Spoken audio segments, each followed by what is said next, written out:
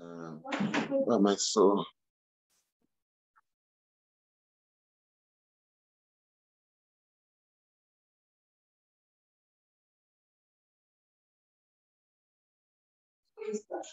shalom, shalom, and welcome to our 40th night of fasting and praying from Passover to Pentecost, for the outpouring of the Holy Spirit. There is nothing as good as when the Lord gives a divine direction of what to do. And that is what we are doing, exactly what he asks us to do. To fast and pray from Passover to Pentecost for the outpouring of the reign of the Spirit over the nation of South Africa, Africa, and the rest of the world. We are so privileged tonight that the Lord has blessed us with a servant of God. I believe the Lord just orchestrated it. This is our 40th day of the fast. Now, we started the Passover to Pentecost fast few days before the resurrection. Normally, people pray from the resurrection to Pentecost. We actually started to fast from the time Passover preparation began in Israel. So we're like 3 days ahead. So that is why we are on the 40th day before, if you're counting from resurrection to Passover. So we are still yet to hit the mark of the 40 days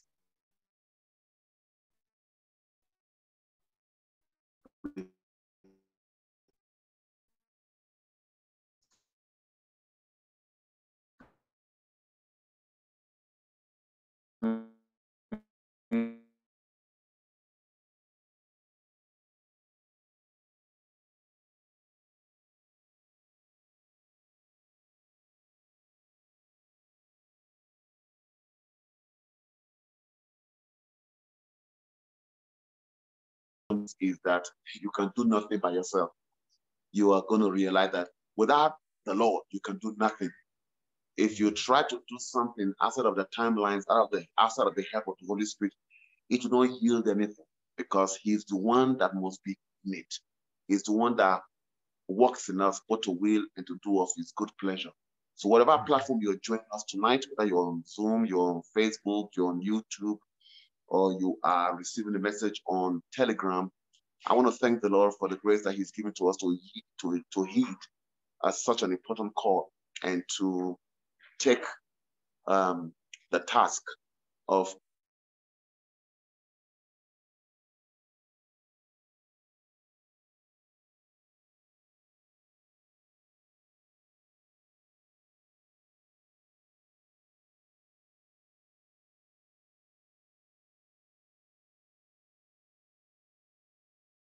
before me in the council of nations.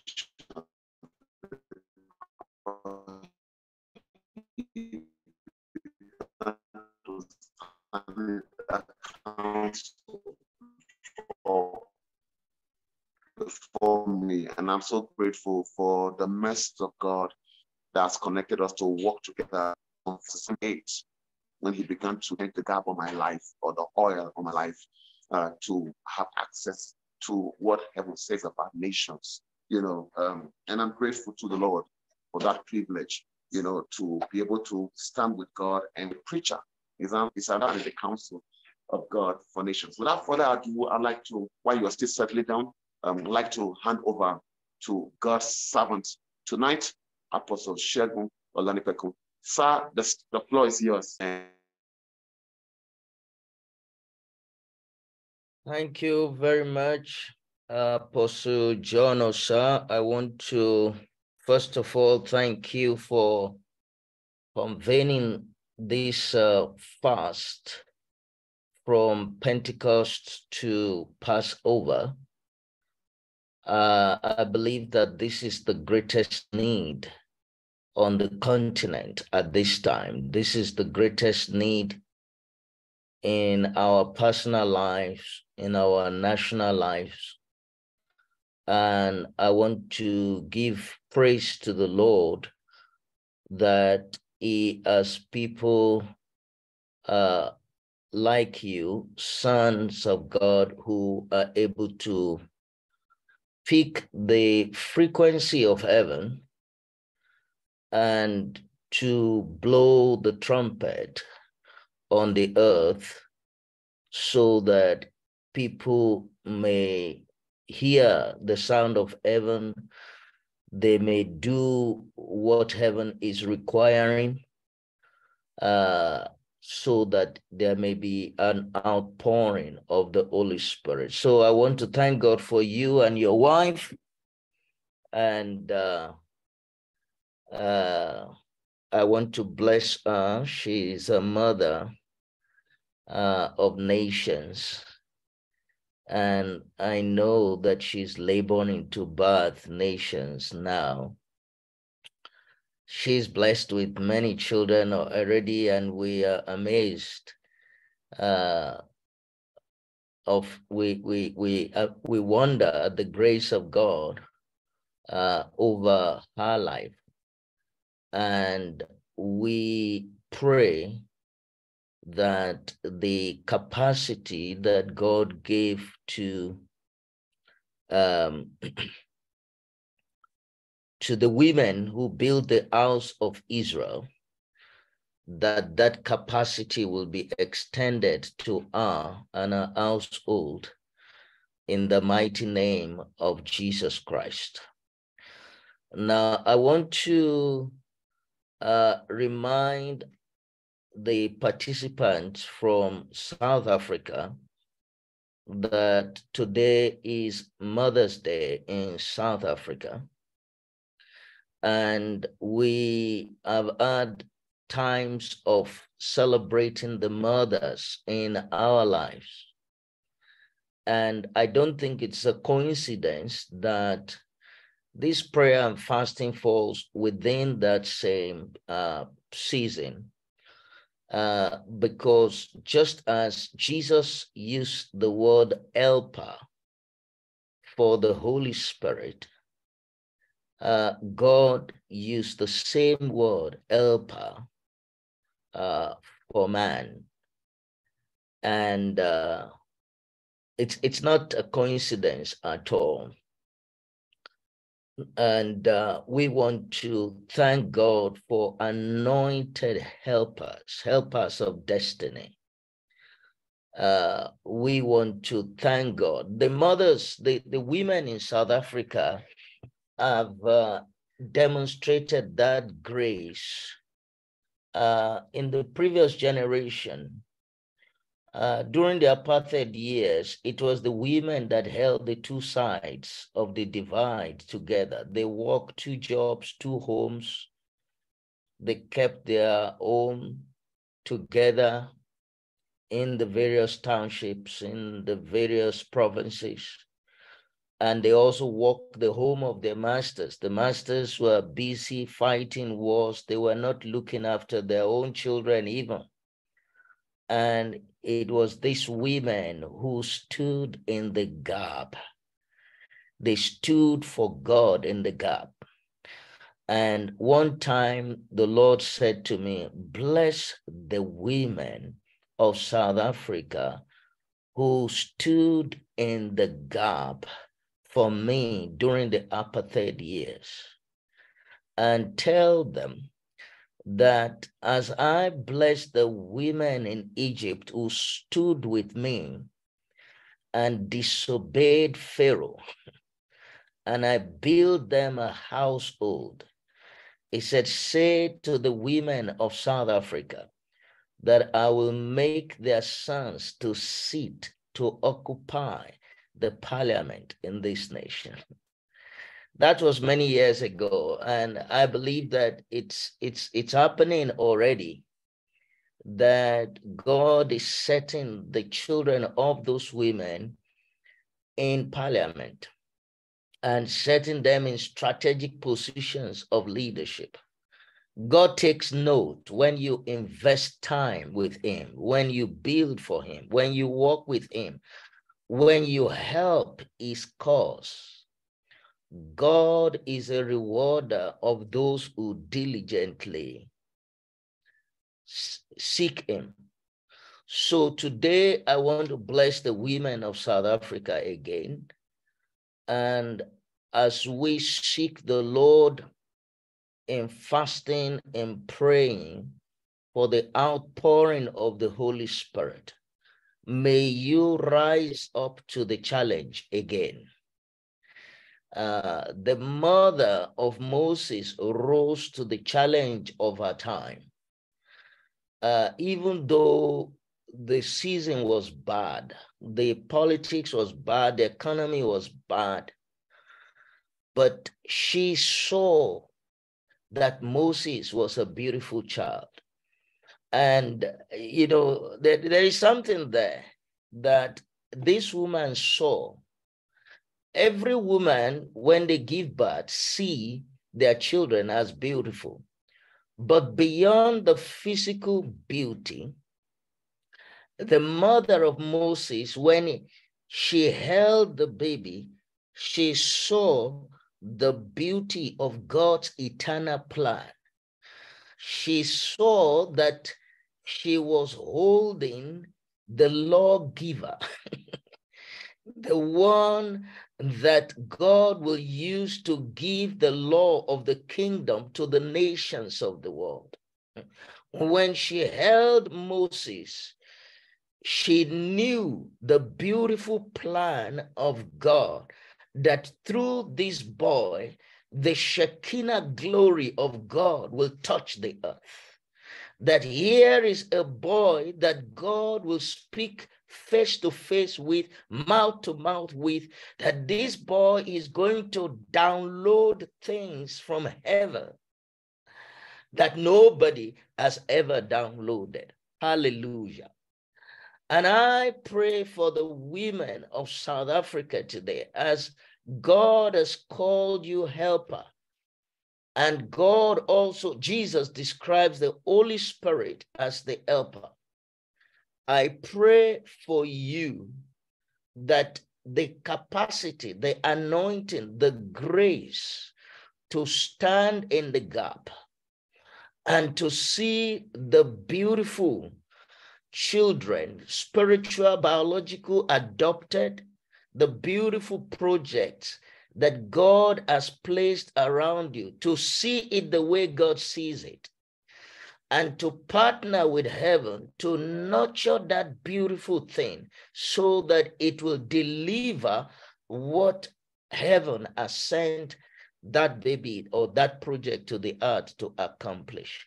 May that grace be released upon all the women on the platform. May that grace be released upon all the women who will play back this message. May that grace spread all over Africa.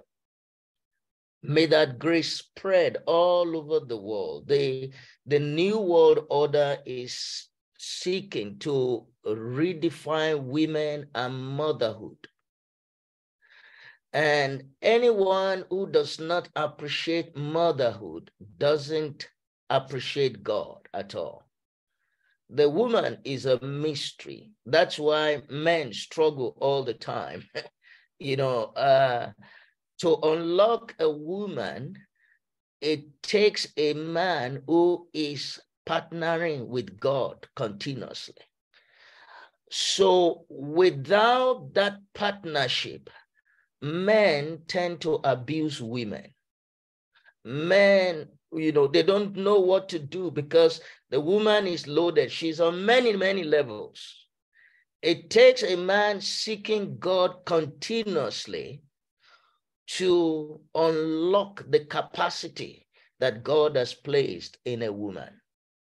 And today we want to pray again for all the women, that in any way that you may have experienced any form of abuse, any form of limitation, any form of rejection and manhandling, may you allow Christ to heal your heart. May you allow Christ to heal your spiritual womb.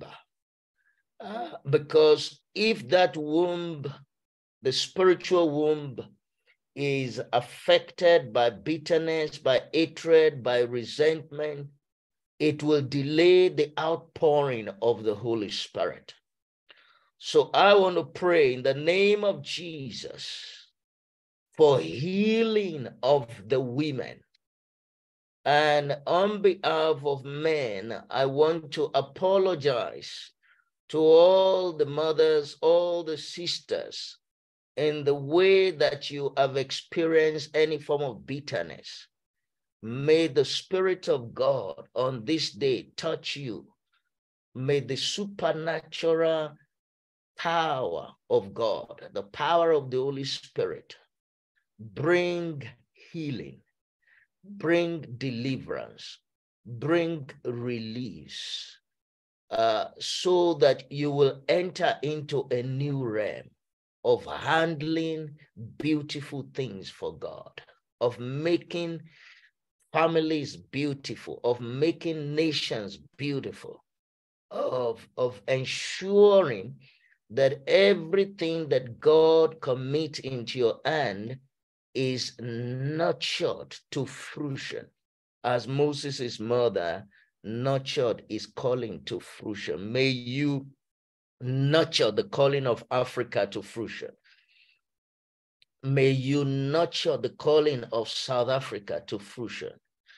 In the name of Jesus, may you nurture the calling of the men and the children around you to fruition. You see, the woman is a nurturer. There is an anointing to nurture, to Miles Monroe and others said, the woman never returns to you what you have given to her. She multiplies. And another man of God says that the woman is God's multiplying factor, that whatever you give her, there is going to be multiplication. If you give her money, she'll fill the house with grocery. If you give her seed, she gives you a baby. The woman is God's co-creator. God trusts the woman.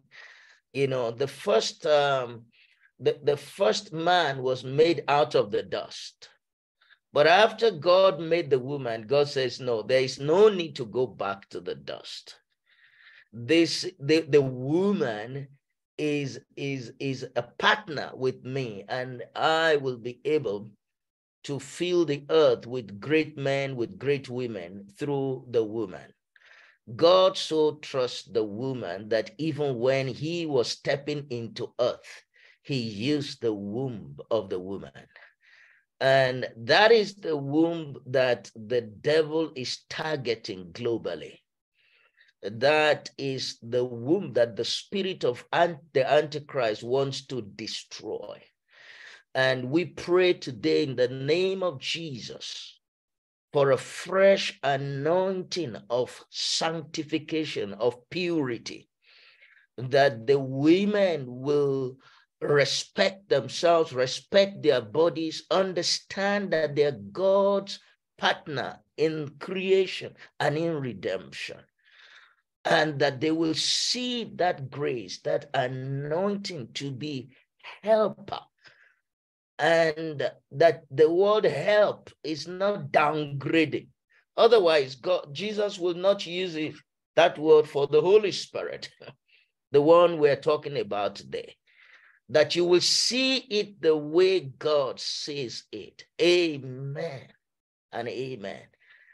And that the woman will not seek to be a man, will not seek to be anything. The woman will be fulfilled. The woman will worship God, that she is a wonderful creation. Hallelujah. Hallelujah to the Lamb of God.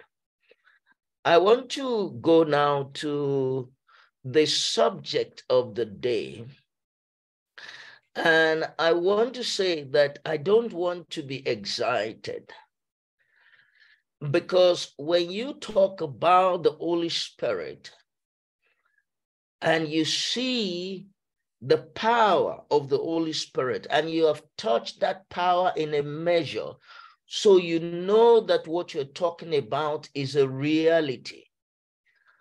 There is bound to be excitement in your spirit. But then you have to look at the demand that the Holy Spirit places on you before you can carry his power, before you can carry his person, before you can manage his presence. I want to go over that again, that there is the power of the Holy Spirit. There is the, let me start again. There is the person of the Holy Spirit. The Holy Spirit is a person.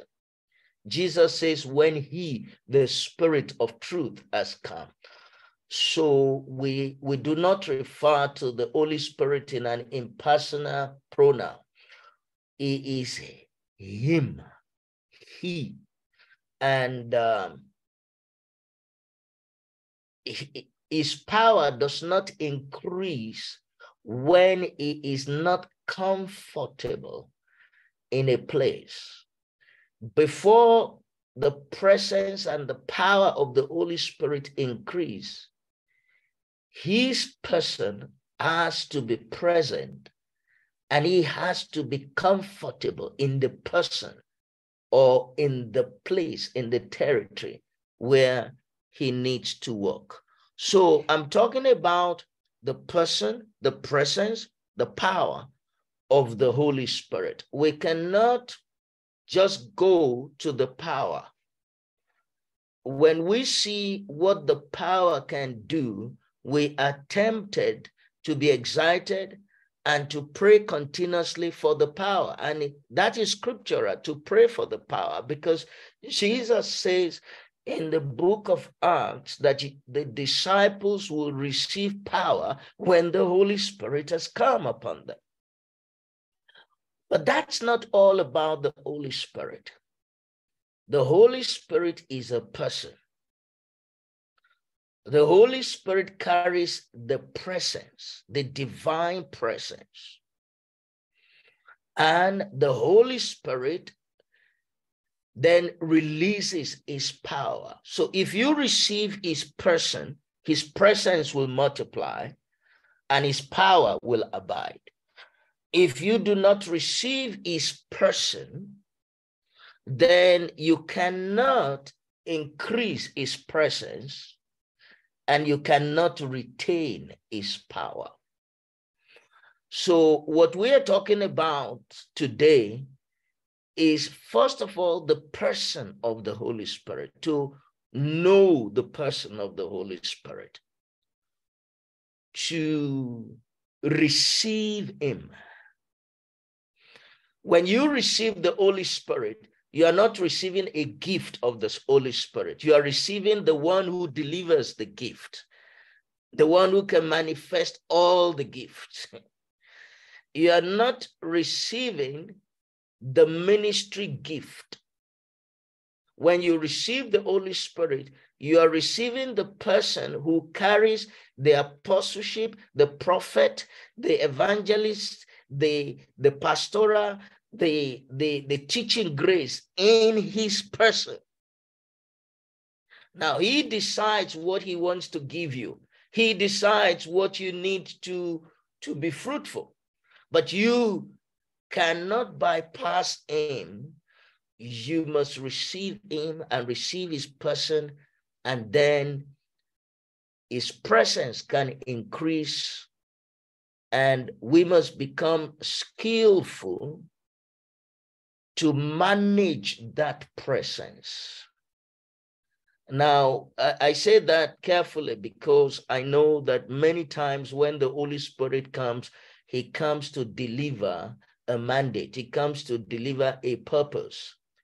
But most of the time, we get carried away with the excitement that we actually do not focus on the purpose for which the Holy Spirit is moving. Now, this is a mistake that is observable almost in every congregation, in every denomination, in many nations. You can observe that because the Holy Spirit is present, people are excited, but they are not asking, Holy Spirit, why have you come? Why have you increased the tempo of your presence? What is on the Father's heart?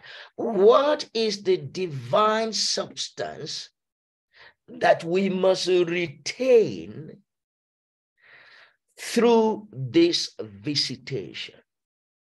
Hallelujah. And I believe that having learned from some of our mistakes in the past and learned from our fathers, learned from our friends, learned from various other moves of the Holy Spirit, that we will be careful as we go into the new season on the continent of Africa. We will be careful to know how to receive the person of the Holy Spirit, how to retain and nurture his presence so that his power can also increase in our midst.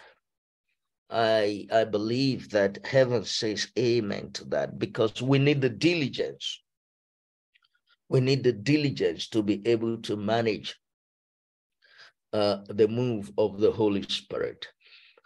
Say, for example, the Holy Spirit gives a prophecy through any of us, through any of his servants, and we are there, and we have heard that word of prophecy, and we have discerned that it is the Holy Spirit who has brought it to us, not man. Not by the will of man, by the will of the flesh, but this is from the Holy Spirit. Now, the Holy Spirit expects us to be diligent, to exercise due diligence in that word, because that word is worth more than gold, more than silver, more than diamond. You know, in business, you talk about due diligence. And the sons and daughters of God needs to exercise due diligence whenever the Holy Spirit has spoken and delivered the prophecy. You need to examine the prophecy, whether in the course of delivery, a man has added something to it. Now, that's apostolic work. To judge, to examine prophecy is apostolic. There is something that God does in the spirit of an apostle that enables him to sift between wheat and chaff. In a prophecy, every prophecy comes mixed with, there is wheat and there is chaff. So there is divine substance in it. But we're human. So somebody may have used a language, somebody may have hyped it, somebody may have added some sentiment to it. So for example, it's very easy for me to say the Holy Spirit is going to move in Nigeria and this and that is going to happen. The Nigeria, I may have added it. You know, it may be something global, but because I have a personal bias, I really, really grew up wanting the Holy Spirit to really move in Nigeria. And that may never leave my mouth, you know. But I'm just saying that no matter how good you are, there is a mixture that can take place of wheat and chaff. But praise God for the ministry of apostles, that they can sift between the wheat and the chaff. When you are given a corn, you don't eat the cob. You eat the corn, you throw the cob away. So the apostle knows how to separate between that which is the corn and that which carries the corn. and divide the word so that the generation may be fed. And that is a delicate work. That is a work that can be compared to surgery when a doctor goes into the surgery to cut out things. And we need to exercise diligence in that area.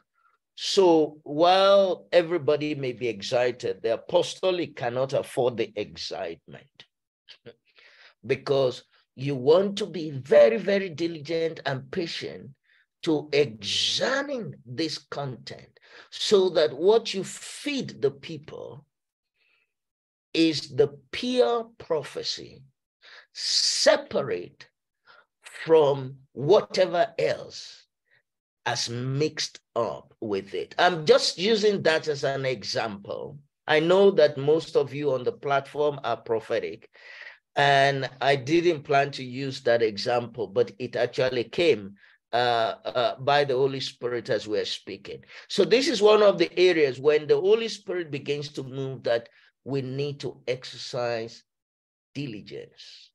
We need to be good stewards of the word of God. Because if I go back to that example of the prophecy, the danger of feeding the people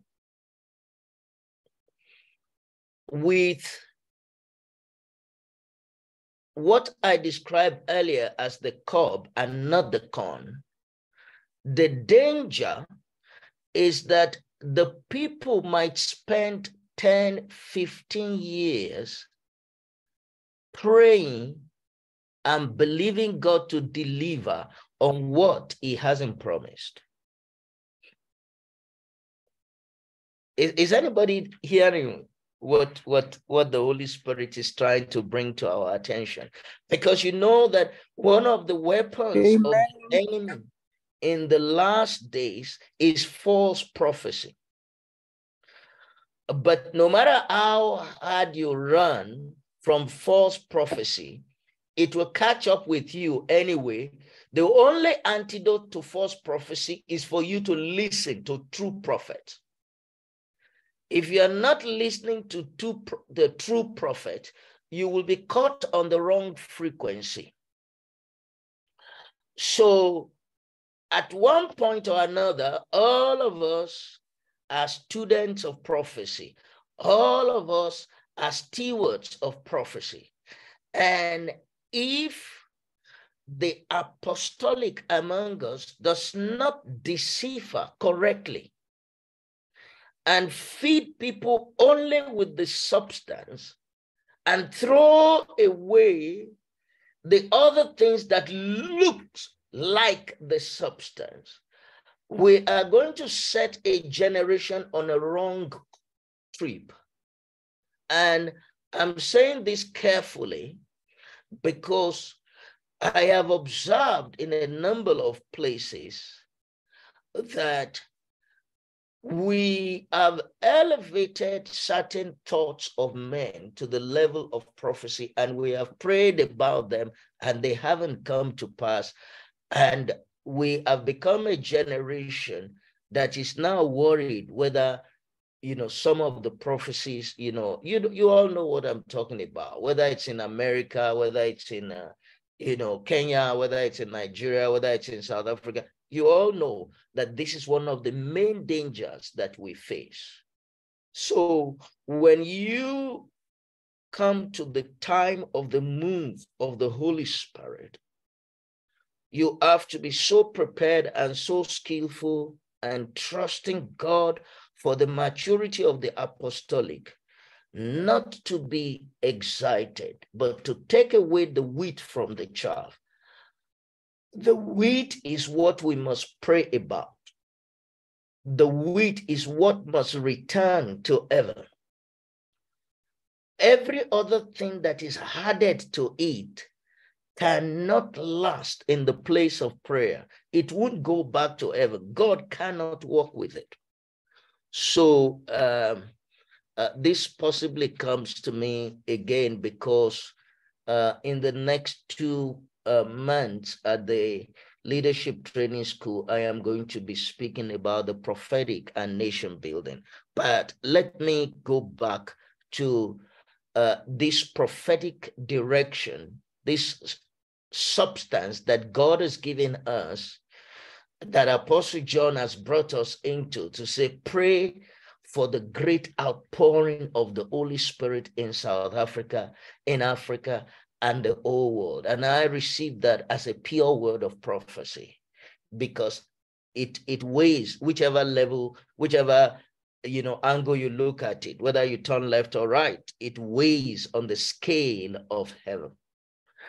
Now, I want to journey with you in a few scriptures, and then we will trust the Holy Spirit to, as we listen to the sound of these words, to fill us with himself, with his presence, that we will be able to pray, and that he will do mighty things, wonderful things, not only at the end of this session, but before the last day of this time of fasting and prayer, that something eternal would have happened to our generation globally, that something definitive would have happened to us. Let me begin in Genesis chapter 1.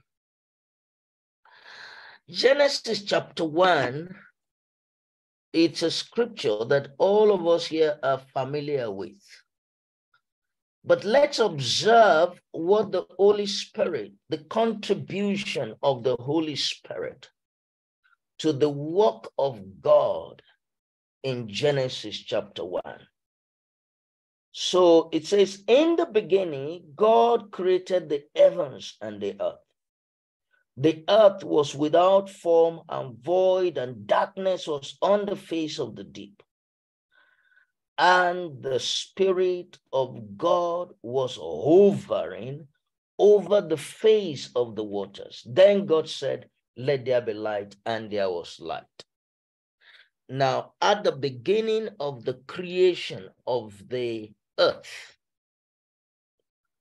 God employed the services of the Holy Spirit. The Holy Spirit was the governing power over the face of the deep. The Holy Spirit saturated the environment. So before the Holy Spirit began to move people, the Holy Spirit governed territories. Hallelujah. Hallelujah. Before the Holy Spirit began to take residence in people, in individuals, we observe in Genesis chapter 1 that the Holy Spirit is a territorial power. In the beginning, he was hovering, he was covering, he was brooding over the territorial space called the earth. And I believe that this scripture is instructive for us, that we know that in this season, what we are asking for is for men who are filled with the Holy Spirit, churches where people are filled with the Holy Spirit. But beyond that, we are trusting God for territories governed by the Holy Spirit. At the foundation of creation, we observe the person, the presence, the power of the Holy Spirit. And we observe that the Holy Spirit took hold of the Word of God and produced this creation that we are living in today, the power that took the word of God and created the physical elements that we enjoy today, the sun, the moon, the stars, the land, the terra firma, the weather pattern, the wind. The power behind that creation is the Holy Spirit. Now, I want to say, if God is involved, if God is doing a work, the Holy Spirit must be the governing power in that work. The Holy Spirit must be the dominating power behind the work of God, whether it is inside a person or in a territory. The Holy Spirit must be the dominating power behind all of God's work.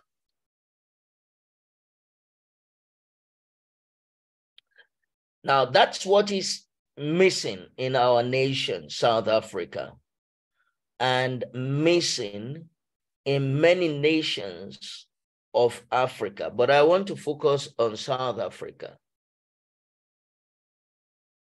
because those of you who are South Africans and who have studied the history of South Africa, you know that God blessed South Africa with fathers who composed the national anthem that is sung today. At the beginning of the struggle against colonialism in the southern tip of Africa, the founding fathers of African National Conference, they composed a song that celebrated the person of the Holy Spirit, that acknowledged the person of the Holy Spirit. And they issued an invitation with their authority as elders, as fathers of the land. Hallelujah.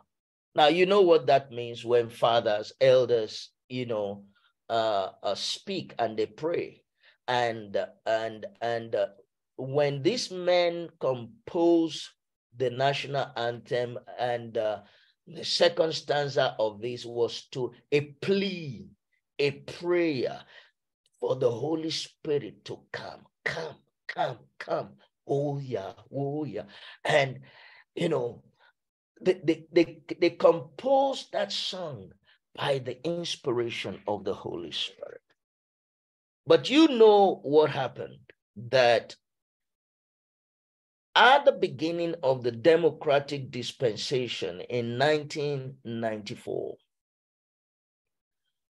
while the African National Congress was presenting already, I think, 2 decades earlier, they've already released the document called Ready to Govern. And, they were able to present that to the whole world and to the apartheid government. But something major happened before the 1994 transition. And you know about it.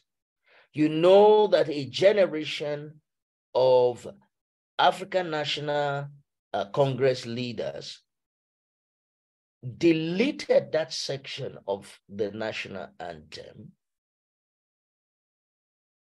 and chattered witchcraft and undermined the Holy Spirit. Now, I want to bring to your attention that Jesus makes it clear that you must not sin against the Holy Spirit. That if you do, you will not be forgiven. Now, I do believe that as a generation, we cannot, enter into that space and say, no, we have lost it, we cannot be forgiven. I believe that whatever error was committed at that time, either through ignorance. Well, my friend Ruben Berger says there are two types of ignorance. It's either you don't know or you actually don't want to know. Now, whichever ignorance led to that sabotage, whichever ignorance led to that rebellion, God is raising another generation that will correct it. The exclusion of the Holy Spirit at that time left the nation, opened up the nation to witchcraft influence. Now, you and I know that since that time, we have had an explosion of witchcraft and corporate sangomas. South Africa has more corporate sangomas than any other country that I know on the continent of Africa.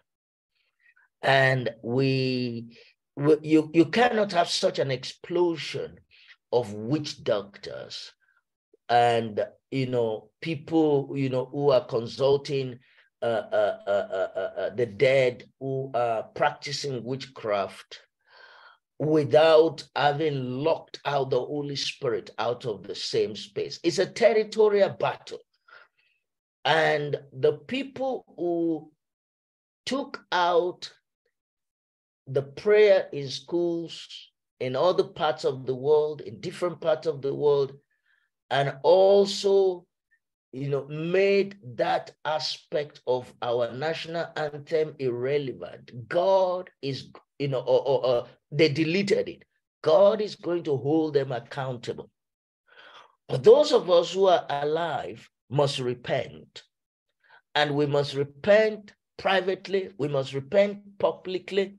If any of us have opportunity to stand in parliament, it's a major item of repentance that we must bring, because if we do not take it seriously, we are not going to experience the move of the Holy Spirit that we are praying about.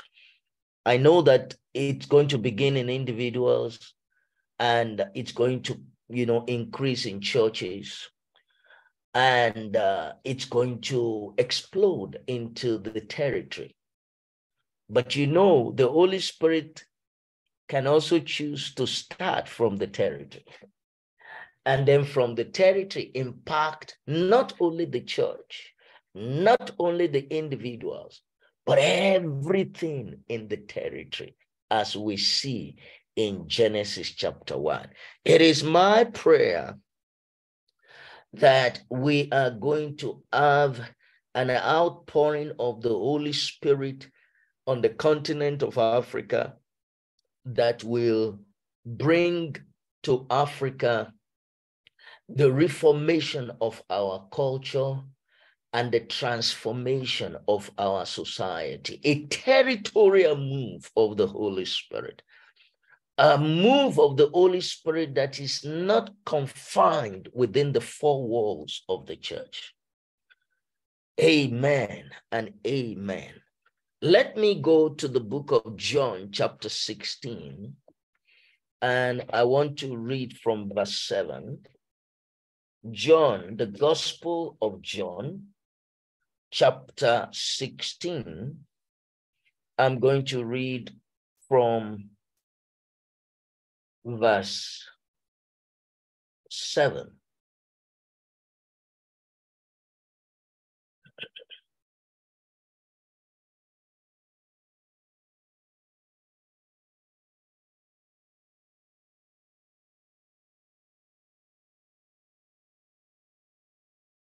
Nevertheless, I tell you the truth. It is to your advantage that I go away. For if I do not go away, the helper will not come to you. But if I depart, I will send him to you.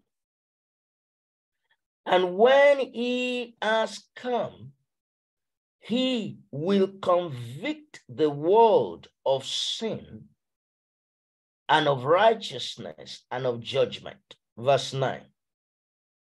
Of sin, because they do not believe in me. Of righteousness, because I go to my Father, and you see me no more. Of judgment, because the ruler of this world is judged. I still have many things to say to you, but you cannot bear them now. However, when he, the Spirit of truth, has come, he will guide you into all truth, for he will not speak on his own authority, but whatever he hears, he will speak, and he will tell you things to come. Verse 14, he will glorify me, for he will take of what is mine and declare it to you. Amen and amen. Hallelujah. Now, this Amen. scripture reveals to us why we need the Holy Spirit, not only in our personal life, in our family, in our businesses, in every sector of society, but where we need the Holy Spirit in the territory.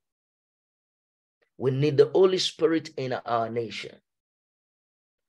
Now, this scripture also reveals why people will conspire with the devil to make sure that the Holy Spirit is not part of our territorial space, is not part of our, it's not the air that we breathe, it is not the power behind our civilization. Because when the Holy Spirit comes, he convicts the world of sin and of righteousness and of judgment. Now, the Bible says that the children of this world, they love evil, they love darkness because their deeds are evil. They don't want their deeds to be brought into the light. They prefer a situation where sin cannot be defined. You know, where every other person's definition of it is correct. That, oh, you know, whatever you say is sin, is sin.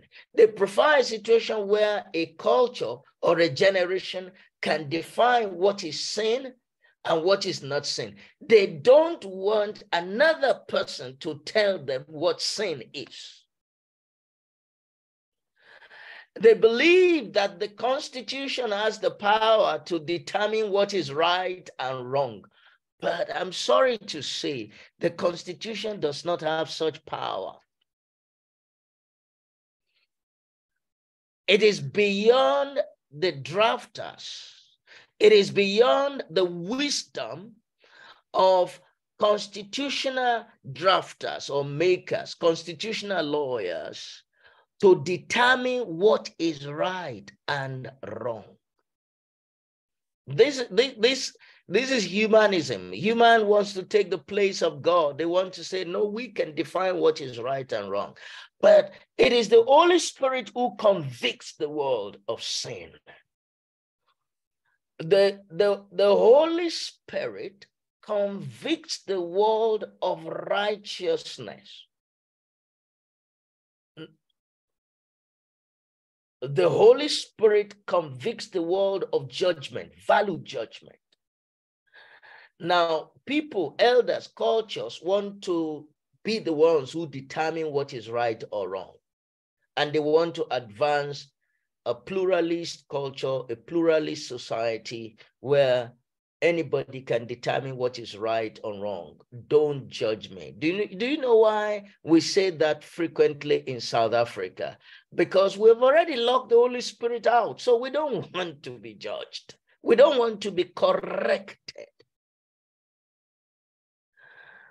But the Holy Spirit, even though gentle, he does a better job than any prosecutor can do. I know it in person. I know it.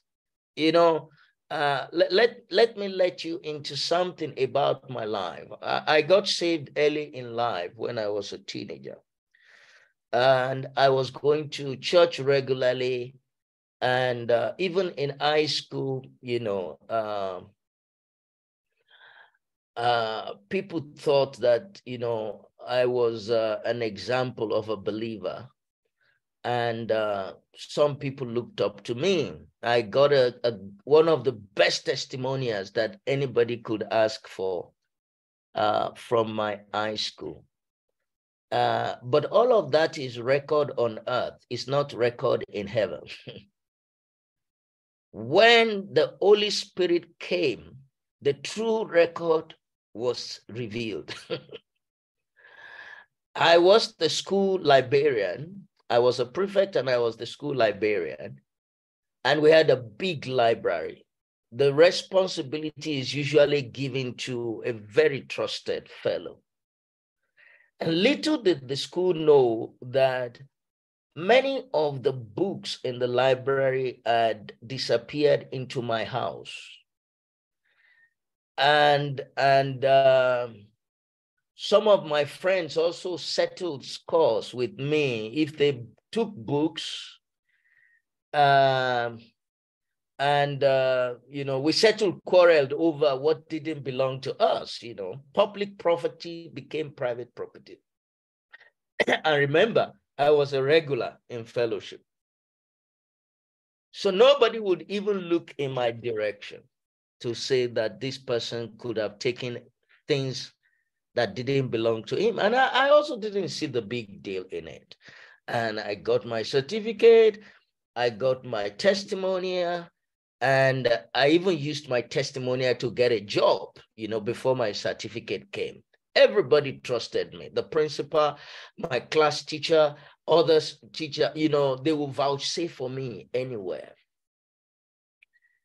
Then the Holy Spirit came. And when the Holy Spirit came, those books, you know, they were so highlighted in my room, you know, it doesn't belong to you. That one doesn't belong to you. That one doesn't belong to you. That one doesn't belong to you. And I cut the long story short. I had to gather these books, about 8 of them, because the Holy Spirit will not let me be. I had to take these books and I had to walk. I don't have words to describe this. I had to walk myself, carry this book to the same school where I had been trusted, where people, my teachers could vouchsafe for me. And I had to go to my class teacher and tell, the Holy Spirit did not allow me to use nice words. I had to tell my class teacher, I'm sorry I stole these books. And my class teacher was not ready to admit that I could steal. He was not ready to admit, to take the books, you know, to the principal and back to the library. Anyway, I cut the long story short. I had to abandon the books there. And only when I did that, the presence and the power of the Holy Spirit abode. The Holy Spirit took residence in me. Hallelujah. You know what John the Baptist was told. It says, upon whom you see the Holy Spirit coming and abiding, that is the one who baptizes with the Holy Spirit and with fire. It's one thing for the Holy Spirit to touch you. It's one thing for the Holy Spirit to come into your place. It's another thing for the Holy Spirit to find your heart comfortable, to find an accommodation and to take residence in it, to find the place, a workshop. Is one thing for the Holy Spirit to pass through our territorial space because we are worshiping, because we are repenting. We can't even repent really without the increasing presence of the Holy Spirit. It's one thing for that to happen. It's another thing for the Holy Spirit to take residence, to be comfortable in the place. And I believe that what the Lord is asking us to prepare for is a territory where the Holy Spirit is comfortable, where the Holy Spirit can abide, not where he is a visitor, but where he has done a work where he has convicted the generation of sin, convicted the culture of righteousness. In other words, when the Holy Spirit takes over a generation, a civilization, you are not to define your own culture. Your culture is weighed on the scale of heaven. It must measure on the scale of heaven. It doesn't matter whether the fathers have always been doing it that way. It doesn't matter whether the New World Order is promoting it. When the Holy Spirit comes, the standard of heaven is brought to earth. Apostle John, I believe that is what we are looking for. That is what we are praying for. That is what we are fasting for. Yes, sir. Yes. And I believe that God is sustaining the hunger in us until that outpouring takes place. We are preparing a sanctuary for the Holy Spirit in us, in our homes, in our cities, in our nation.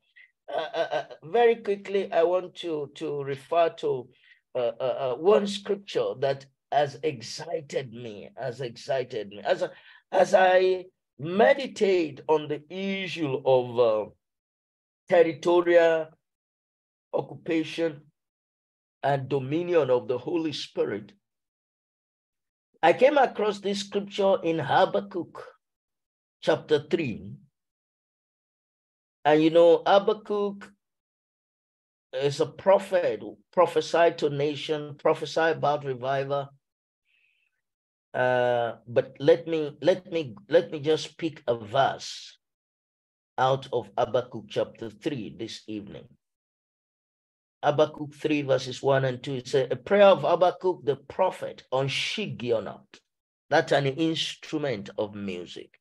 He is praying and worshiping at the same time. Verse 2 says, O Lord, I've heard your speech and was afraid. O Lord, revive your work in the midst of the years. In the midst of the years, make it known. In wrath, remember mercy. Now look at verse 3. It says, God came from Teman. This is an amazing scripture because it says, God came out of an earthly city. It doesn't say God came out of heaven. It says God came out of Teman. In other words, God took residence in Teman. Teman became the operational base of heaven.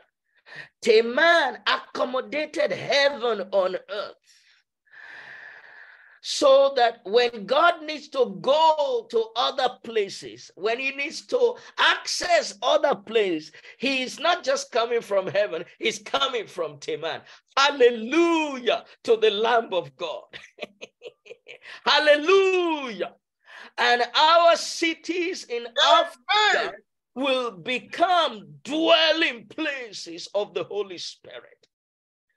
The laboring in prayer that we are going through now is going to cleanse our heart from the debris of darkness, from evil cultures, but he's also going to cleanse our territory from everything that is hindering, that is prohibiting the person of the Holy Spirit. Whatever is making the Holy Spirit comfortable, we are sweeping it away. We are sweeping it away. And we don't know how long this sweeping is going to be. Maybe till tomorrow.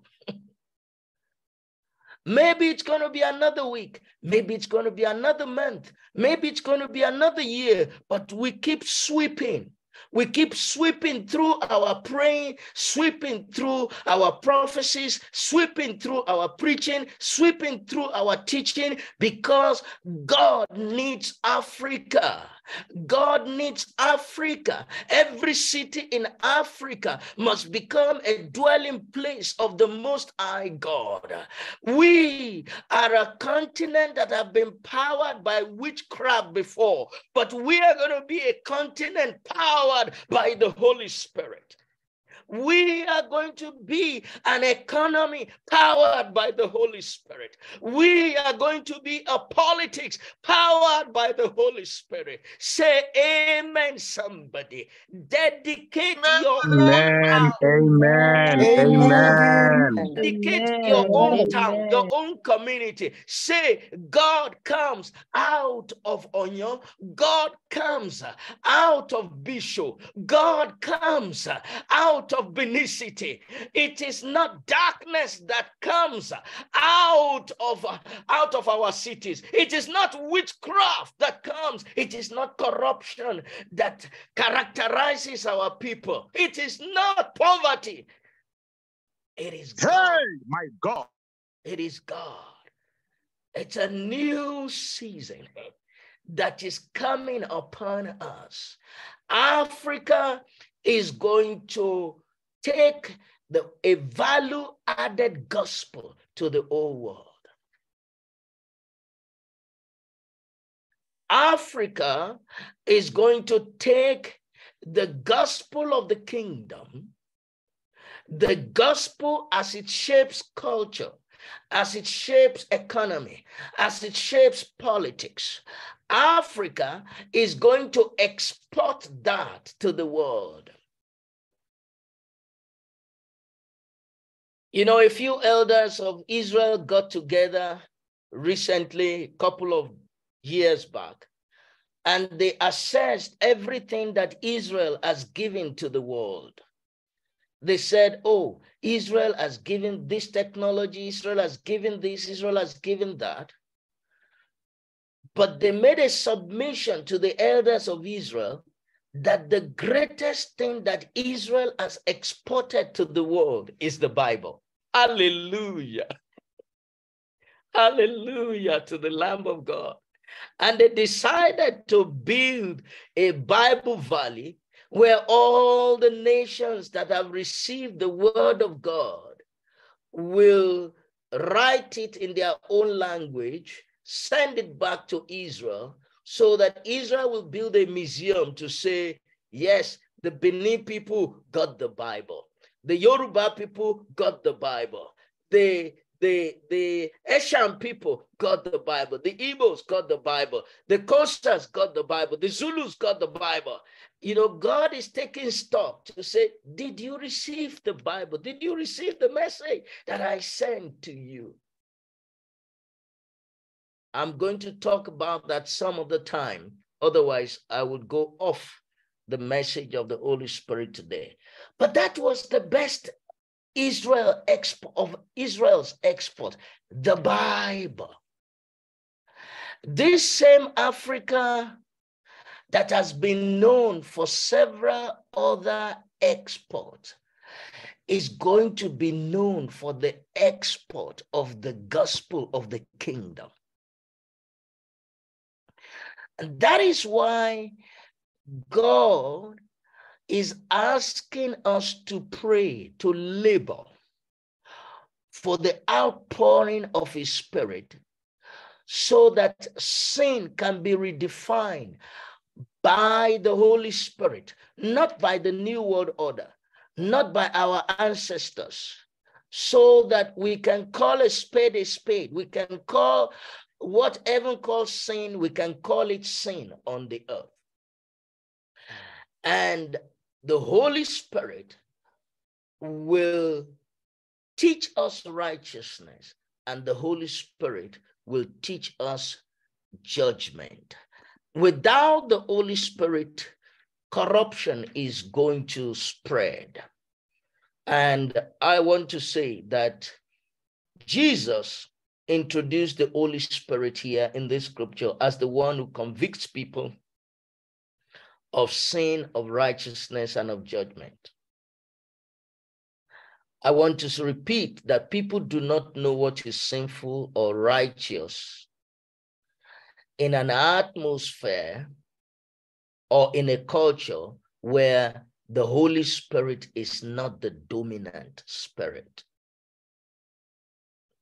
The distinction between wickedness and righteousness becomes blurred when the Holy Spirit is not the power behind your territory. Where the Holy Spirit is not present in the territory, people call evil good and they call good evil.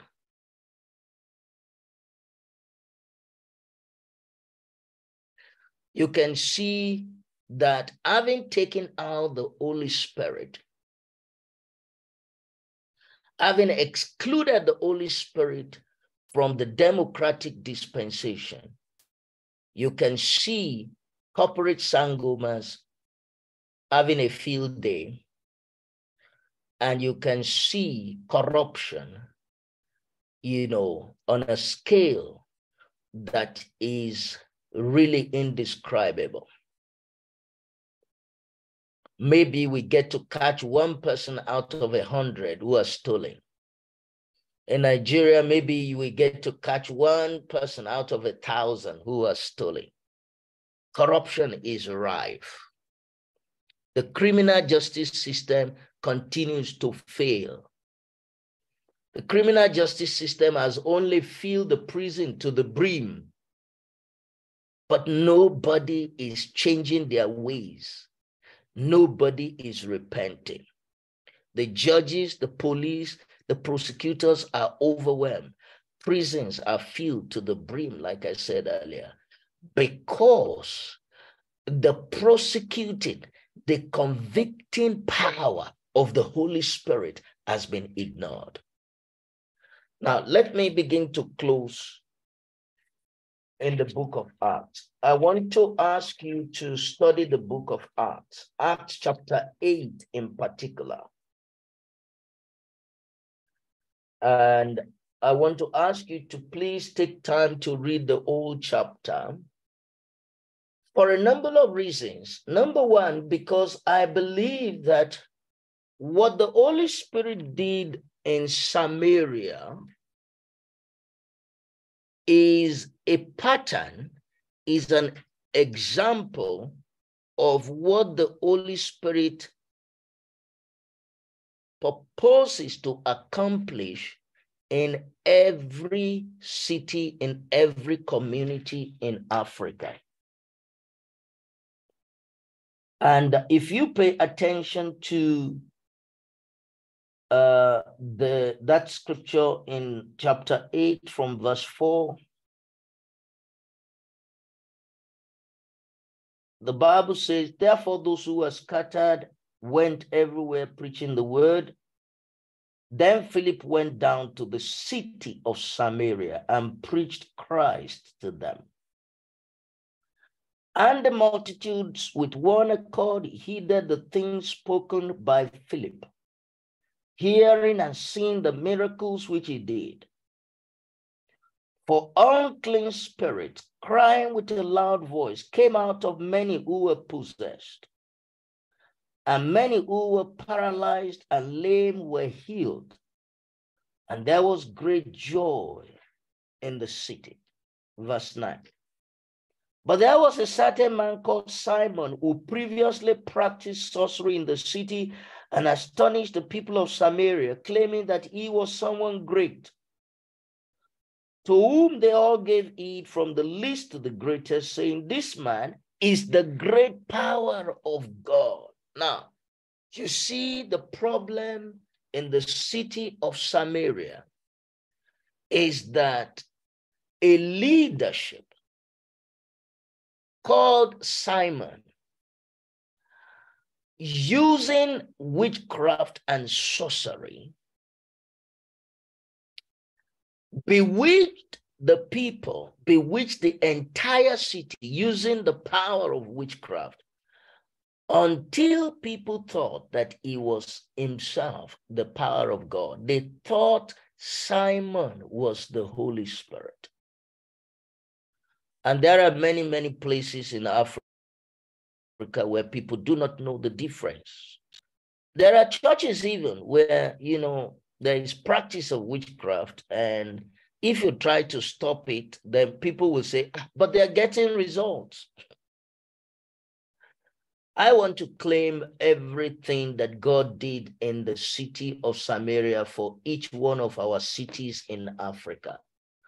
That Christ will be preached again by the power of the Holy Spirit in every town, in every village, in every city. That Christ will be preached beyond church, beyond denomination. That Christ will be preached. That Christ will be presented in his purest form. Only the Holy Spirit can bring us to that level where we do not add anything to Christ, that we preach only Christ.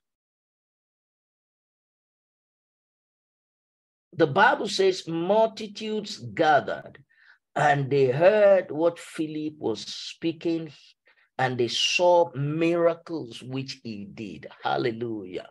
This is the destiny of our cities in Africa, that there will be miracles, creative miracles. Somebody was asked, what is a miracle? What is a wonder? He says, a wonder is something that makes somebody to wonder. And I believe that we are close to that season where we are going to see wonder-working power of God, and the multitude will wonder genuinely at the power of God. Just hang on there. Just stay in there. Keep seeking the Lord. Keep sweeping the debris of darkness away. We will come to that outpouring very soon. Our salvation is nearer than when we first believed. The Bible says, unclean spirit crying out with loud voice came out of many who were possessed. I want to claim that for our cities in Africa. Claim that for your community, that there will be preaching of the gospel afresh, and Christ will be preached, and the Holy Spirit will become the power over the territory. An unclean spirit will cry out with loud voice and be driven out. The Bible says there was great joy in the city. The kingdom of God came into the city, because the Bible says the kingdom of God is in righteousness, peace, and joy in the Holy Spirit. The people experience joy like they've never seen before. But the story hasn't ended. There was a man, Simon, a sorcerer. And Simon came and heard the gospel and believed the gospel and joined the church. I don't know whether the church was growing in strength or weakening when Simon joined. But what I observed later in the book of Acts, and I'm not going to go there and read, you can read it again. Later, when you go to verse 18 upwards, you see demonic manifestation on another level. You see Simon trying to manipulate things for his own gain. But I want you to notice that the apostles came to Samaria in the power of the Holy Spirit, and they brought the Holy Spirit in them. Hallelujah. I do not want to be an apostle with title alone. I want to be an apostle with a mantle that is honored in heaven, that can bring the Holy Spirit into a community, into a situation, into a workplace. That is my prayer for myself.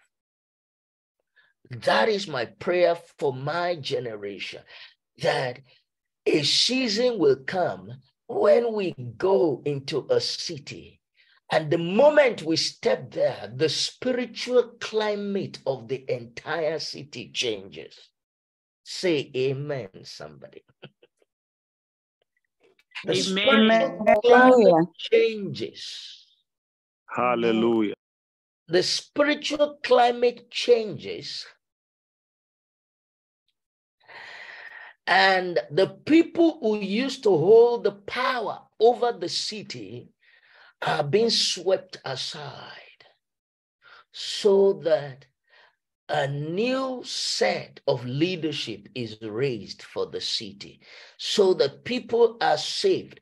But they're not just saved, they are able to serve. They are not just saved, they themselves are able to preach the gospel, and they are able to bring the city into the kingdom of God. This is what I want to pray for every city that is represented on this platform, that as it was in the city of Samaria, the Holy Spirit will invade our territories, change our culture, convict people of sin, of righteousness, and of judgment. There is a move of the Holy Spirit that cannot be contained within the four walls of the church. That's what we're seeking God for. I want to close now, and I believe that even after the former closing today, that these words of God, which I believe have come to us out of heaven, will stay with many of us. It will become flesh in us. And God will use it not only to work in us, to labor in us, He will use it to raise many more laborers. Amen. Amen. He will use it to raise many more laborers, many more apostles, prophets, evangelists, pastors, and teachers. The harvest is ripe, but the laborers are few.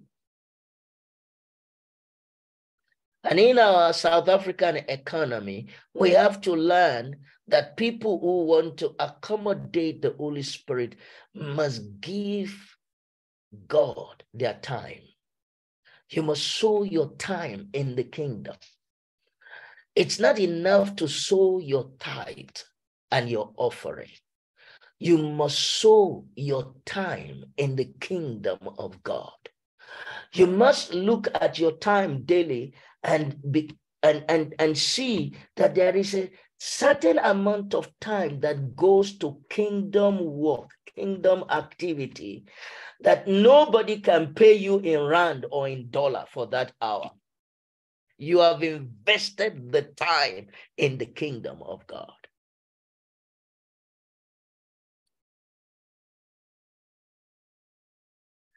Let me just make a few points, and then I will start to pray. In John chapter 7, from verse 37 to 40, there are certain conditions that Jesus lays out for anyone who wants to receive the baptism in the Holy Spirit, anyone who wants to walk with the Holy Spirit.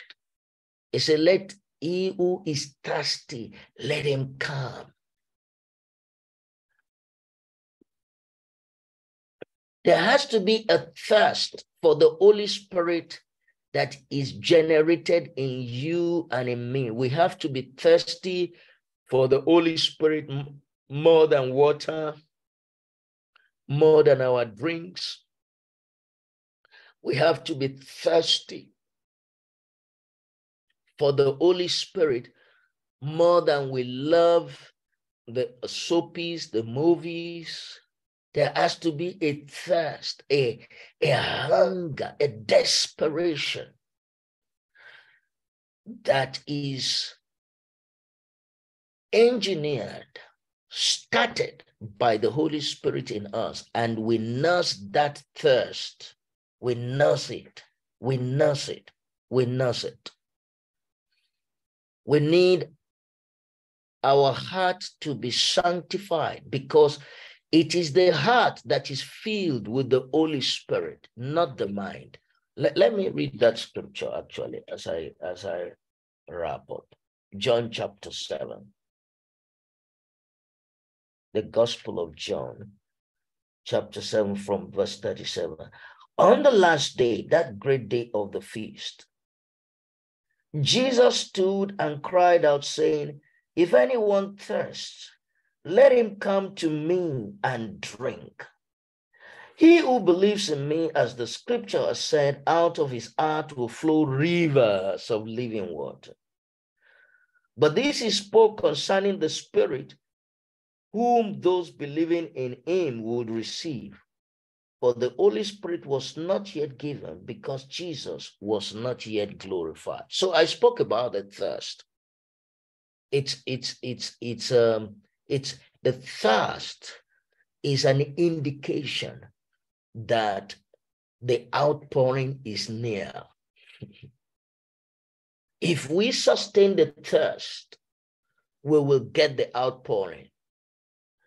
If we ignore the thirst, we will delay the outpouring. And then Jesus here speaks about the heart. Out of his heart, the Holy Spirit is poured on the heart, not on the mind.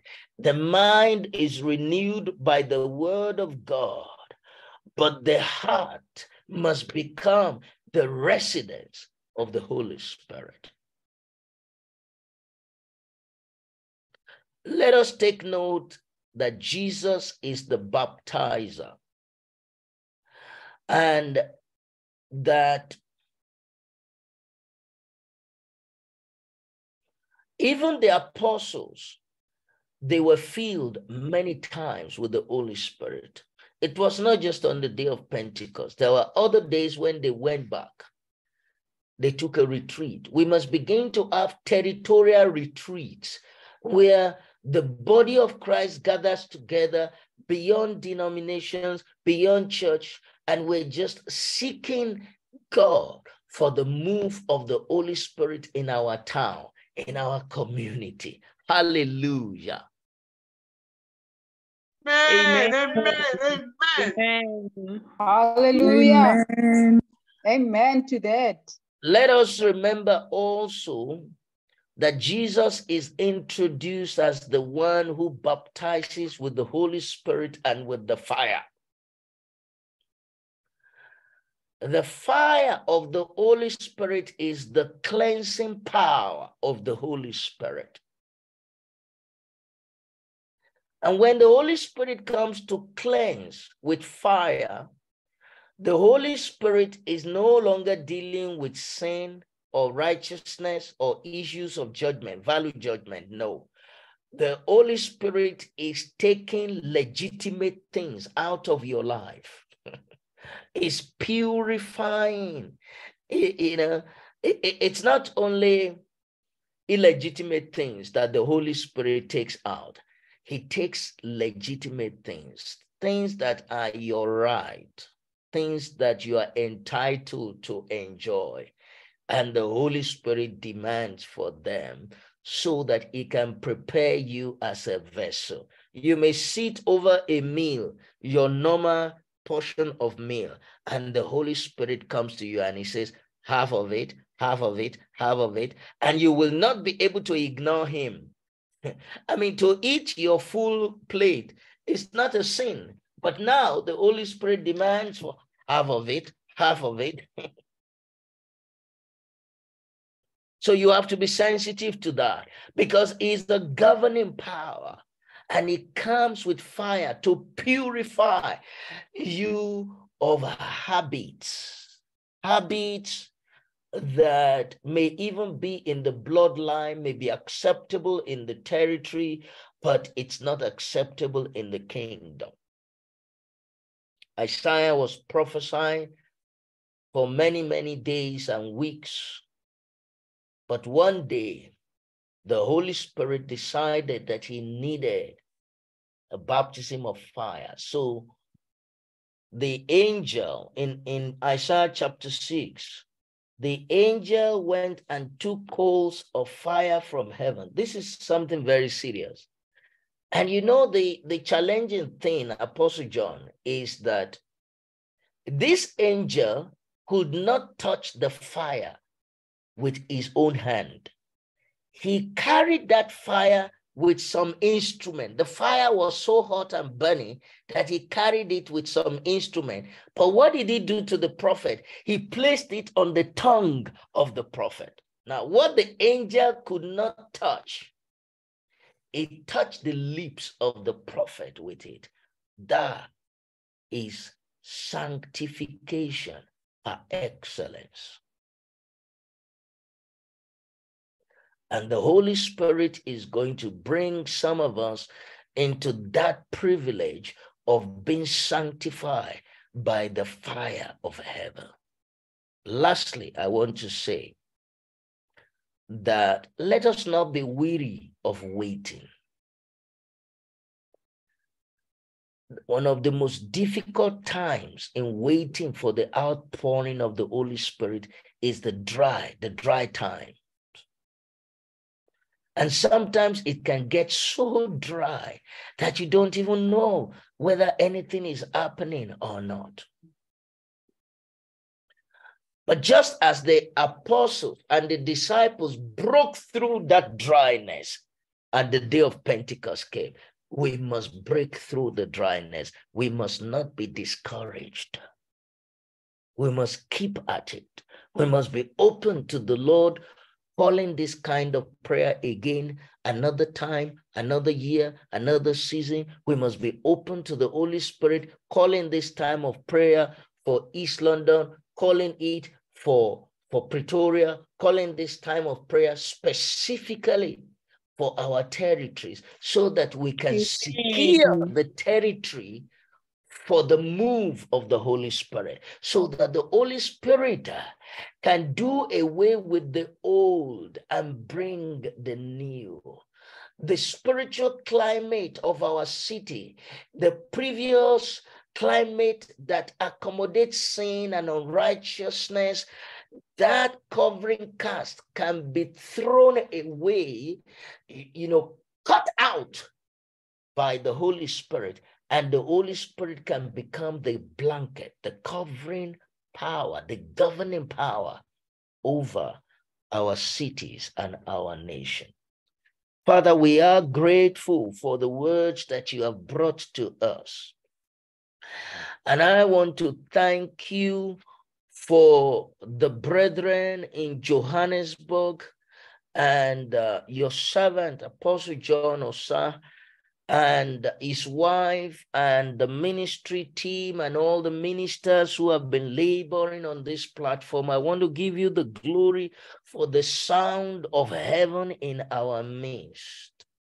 I want to give you the glory that you are inviting us to this glorious age, to this glorious season of the move, of the outpouring of the Holy Spirit in our cities, in our nation, that you are inviting us to that season where the whole earth will be filled with the knowledge of the glory of God as the waters cover the sea.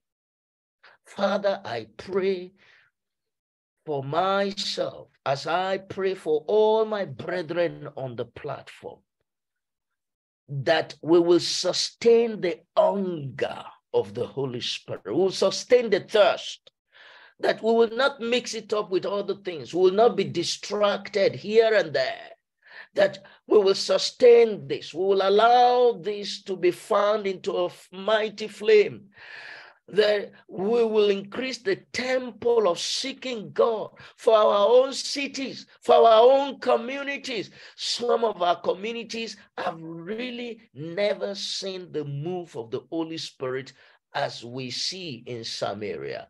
Father, I want to connect my hometown. I want to connect the city I live in, Pretoria, to this move of the Holy Spirit. I want to connect Oyo to this move of the Holy Spirit. I want to connect Nigeria. I want to connect the Yoruba people. I want to connect everything that I touch, that I handle, to this move of the Holy Spirit. I want to connect even the Africa Leadership Summit to this move of the Holy Spirit. And Father, I ask you in the name of Jesus that our heart will be sanctified again and again and again until you are satisfied.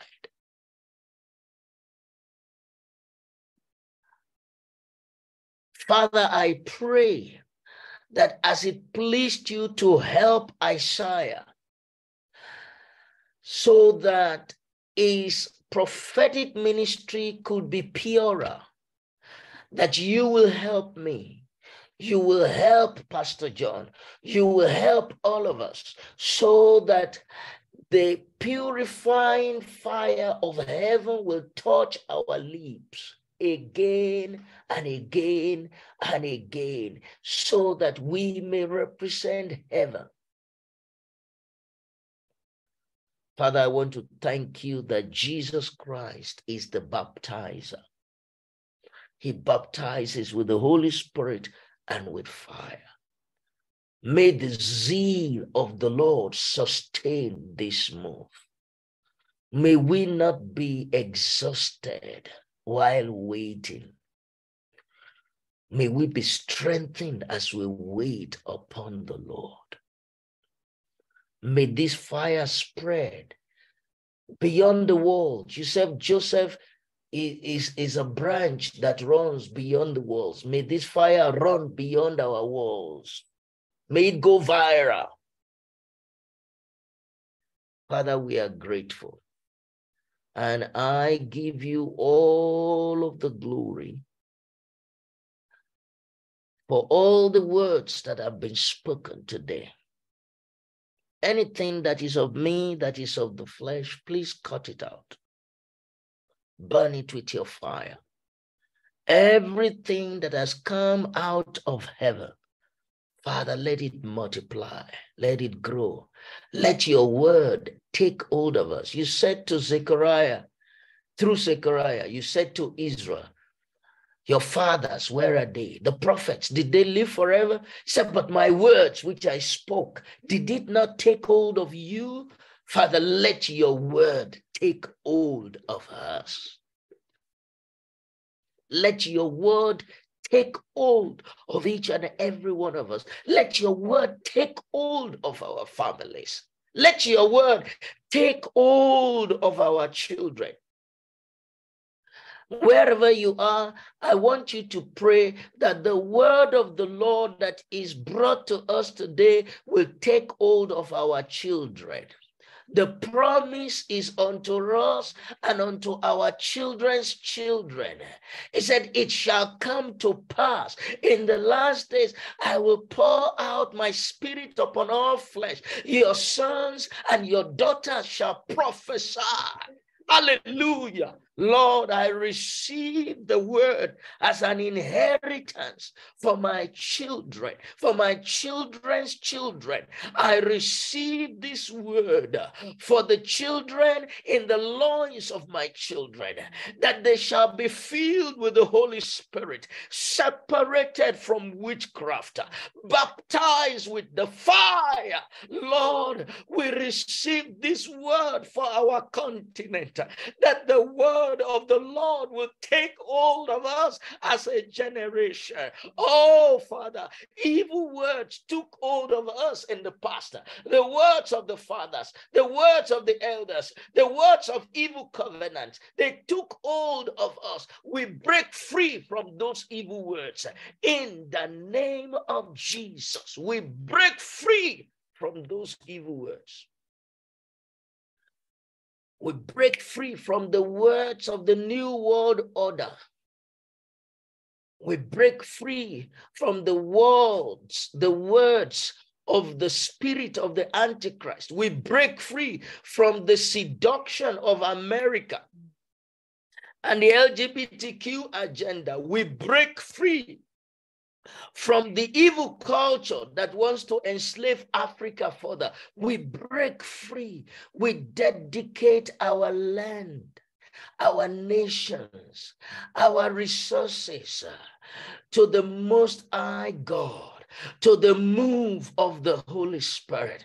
Father, we believe that Africa will be saved. We believe that Africa will carry the value-added gospel to the rest of the world. We believe that we are carriers of the gospel of the kingdom. We are couriers of the gospel of the kingdom. We believe we and our children will carry the weight of the gospel globally. We will not carry strange burdens. No, we will not export evil culture.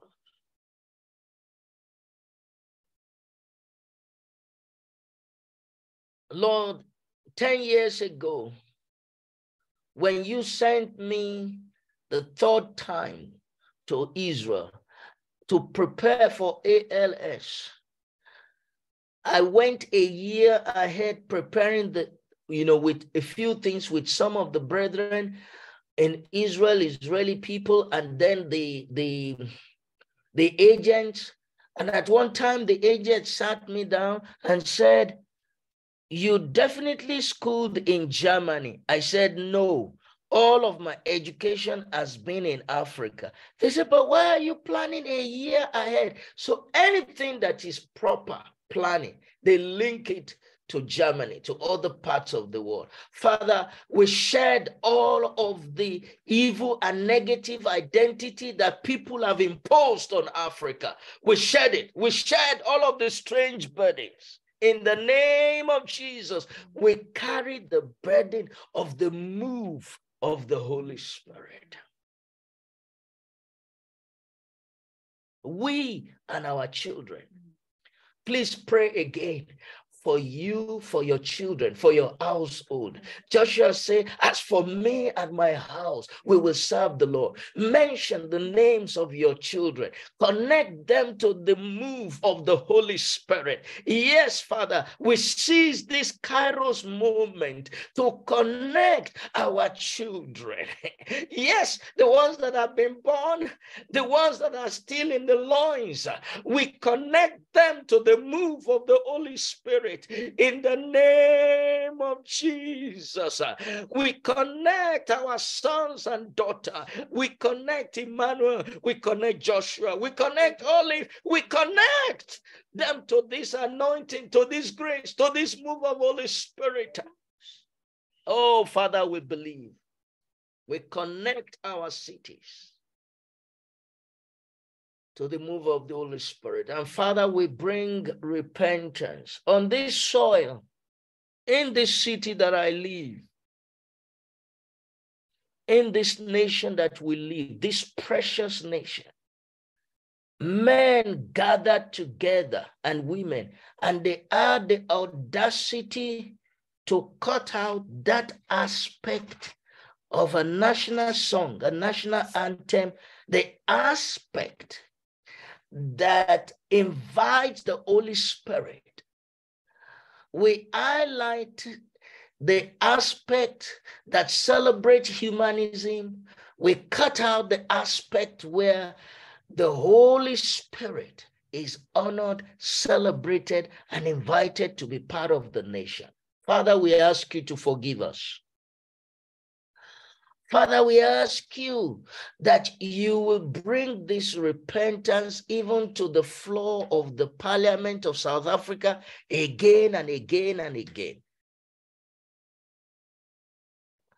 We ask you to bring this matter to the attention of the elders again and again. It's not a small thing to belittle the Holy Spirit. It's not a simple matter to ignore the Holy Spirit. Our fathers who composed this anthem, this national anthem, they saw the need for it. That every day we will sing that song and we would welcome the Holy Spirit. They saw the need for it. But a new generation arose and said, no need for it. And that same generation went and brought the nation under the influence of witchcraft. Father, we reject the evil yoke, the evil covenant of witchcraft that they made, whether it is in India or it is in Germany, whether it is at Freedom Park or Votreka Monument, wherever people gathered and they covenanted this nation to witchcraft and to the power of Satan. Today, we reject it. We renounce it. Pray with me in all the languages that you speak. Reject the witchcraft spirit that was invited to be the power behind this nation. Reject it in all the languages that you speak. Come on, pray with me, please. Pray with me. Reject that witchcraft spirit. We reject imisebenzi yobuthakathi babonamandla ngegama likaJesu Kristu waseNazaretha, in the name of Jesus, ngegama likaJesu waseNazaretha, in the mighty name of Jesus. Siyayihlakaza, siyayichitha, ayinasabelo, ayinalungelo, ngegama likaJesu waseNazaretha. Babonamandla siza nezwe lakithi eSouth Africa, Nkosi, sithi babonamandla sonile, moyo ingcwele sakukhipha nakwi-national anthem, saletha izithixo ekungesizona, saletha babonamandla ongesavula umnyango wobuthakathi, savula umnyango wobusanusi, kodwa namhlanje siyaphahlaza, siyasiphula, siyadindilizisa izinqaba zobumnyama ngegama likaJesu waseNazaretha. Makatholika baba, siyathandaza, siyachitha ngegama likaJesu. I think I muted him. Please help me. In the name of Jesus. I told us to mute. To unmute. No, you were saying. Take over. Take over. Take over. Take over the land. Take over the waters. Take over, Holy Spirit. Take over. You are the power that we need for the African civilization. You, Holy Spirit, you are the power that we need for the African civilization. And we receive you again. We receive the Holy Spirit. Want to hear him now? Are you hearing me? Yes. How do I mute myself? If you believe and I believe, and we together pray, the Holy Spirit must come down, and Africa will be saved. And Africa will be saved. And Africa will be saved. The Holy Spirit must come down.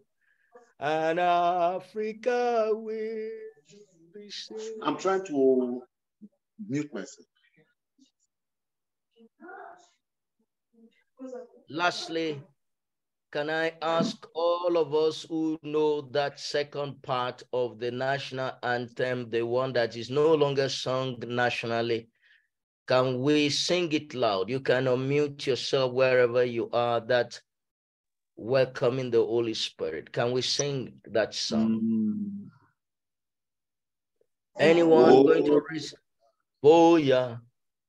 Woza moya,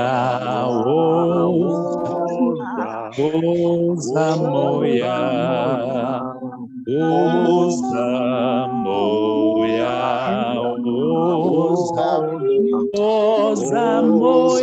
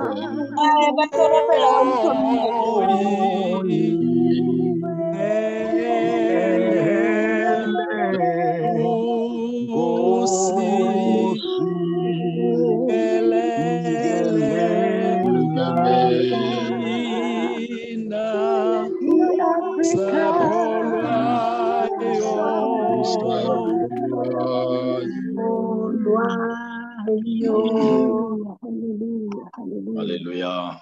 Hallelujah. Amen. God bless you. God bless you. Amen. Hallelujah. Hallelujah.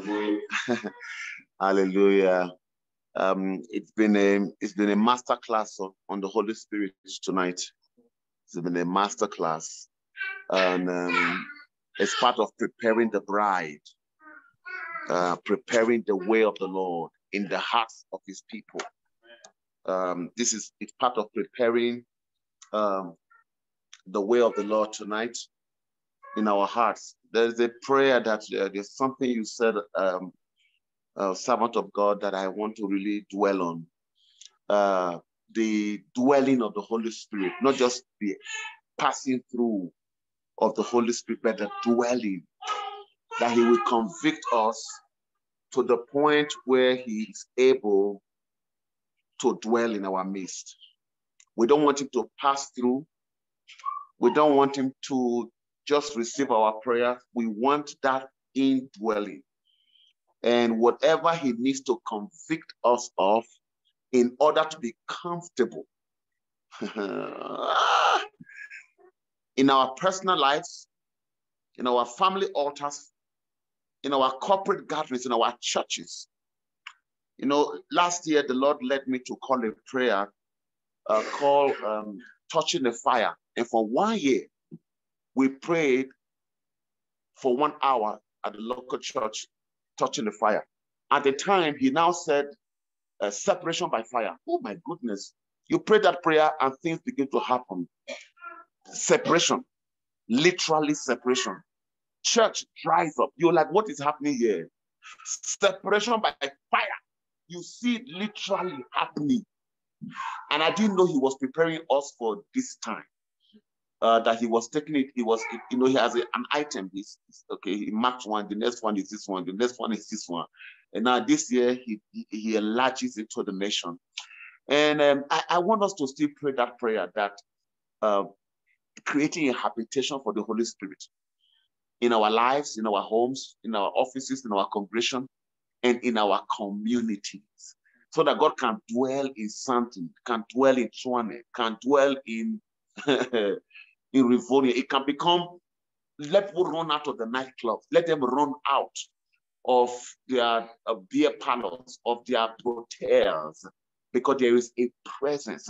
And it will take us who are His first hosts, to begin to come into the place where He can find us worthy, that He can. That really is my greatest takeaway tonight. creating a habitation for his presence. That's my greatest takeaway. Creating a habitation that you can allow him to convict you. That is not yours. That must go. That must go. I tell people, if the Holy Spirit can convict you, there's no other person that can convict you. No eloquent preaching can convict you. If the Holy Spirit itself cannot convict you. I did a business with a brother years ago. I kept back part of the profit. I was reading the Bible where the Bible said that Jacob said to Laban, I have not stolen from you. I left my Bible on my bed and I walked kilometers to his house. And I confessed my sins, how I kept back the profit of the business. And I said, okay, you owe me some money. You don't owe me anymore because I kept back some of the profit. That is conviction. Where the Holy Spirit convicts you and you confess your sins one to another. I said, this is the wrong that I have done. I kept back some of the profit. Hallelujah. So that the Holy Spirit can dwell. I just want us, every one of us, to really magnify that word, that he will dwell. So that he can be able from us to be able to enter the city, enter the nation, enter places that way. I want us to really pray that we are preparing a habitation. That first it starts with him convicting us of what we need to let go, whether it's legitimate things that belong to us. You know, for a few days now, the Lord did not allow me to break my fast. And last night, I was going to break it with a big communion. Not just that small holy communion, a big portion of bread. And the Holy Spirit said to me, no. I said, but this is holy communion, bread, big one. He said, no. He took something legitimate away. So I have already opened the bread. I had to share it for my children. And I closed it. It's something legitimate, holy communion bread. I normally do this holy communion with a big loaf of bread. He said, no.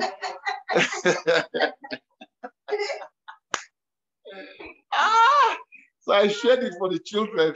And I went to bed without any holy communion. Which would have given me a little energy. I don't know how I managed to do this service today because there was no energy at all. Something legitimate. Holy communion is legitimate, but he said, no, that one is a meal, it's a big bread. You know, the way Jesus did it, the big bread. Hallelujah. I want us to really ask him to convict us so that he can dwell within us. That is my greatest takeaway, creating a habitation, God's zone. Holy Ghost zones in our hearts, home, in our churches, that he can dwell. The person playing, the person singing, the person worshiping, he can dwell in our midst. And then we can export him to, let's pray about that man of God. Let's just cry. Father, in the name of the Lord Jesus, we want to ask you that you will convict us of what needs to go, the rights that we need to give up, including when you need to have, when it's your legitimate right to have sex with your wife. And he says, not tonight. Give me Saturday night. Saturday night, sow it as a seed. You cannot have it. Give it as a preparation. Whatever you are demanding from us, whatever we must let go, help us, food, entertainment, conjugal rights. Lord, help us. The things that we must drop in order to be able to host you. Convict us. We need your conviction. Only we, Lord, I am willing to cooperate. Help, Lord. Help us so that you can dwell. You can dwell, you can abide. We want God's zones in our lives, in our homes, in our churches, in our offices, in our cars. My Father, in our cities, in our neighborhoods, in our communities. We want you to come and dwell. We don't want you to pass through. We want you to come and dwell. They convict us. Help us to be able to create a comfortable place for you, starting from our hearts, starting from our eyes, starting from our ears, starting from our minds, starting from our hearts, starting, my Father, oh God, on how we eat, how we drink, what we speak about. We don't want to grieve you. Help us. Help us. Help us. Help us. In the mighty name of the Lord Jesus Christ of Nazareth. Amen. Apostle Musa, I don't know if you, before I call some of the elders on the platform, I see Matomela is here, but I just want Apostle Musa to whatever you want us to just, I don't want us to miss the moment. What are you hearing and what do you want us to still drill down? We want to drill down some things. We want to drill, the word is drill down some things tonight that the Holy Spirit has brought to the platform. What are you hearing, Apostle Musa?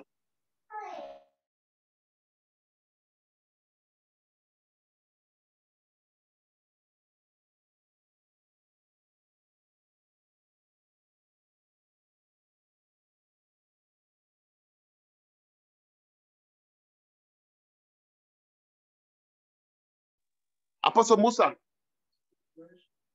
Okay, he's going to get communion. Okay, let the elder Matomela please speak to us. What are you hearing? Because I saw some of the things you wrote.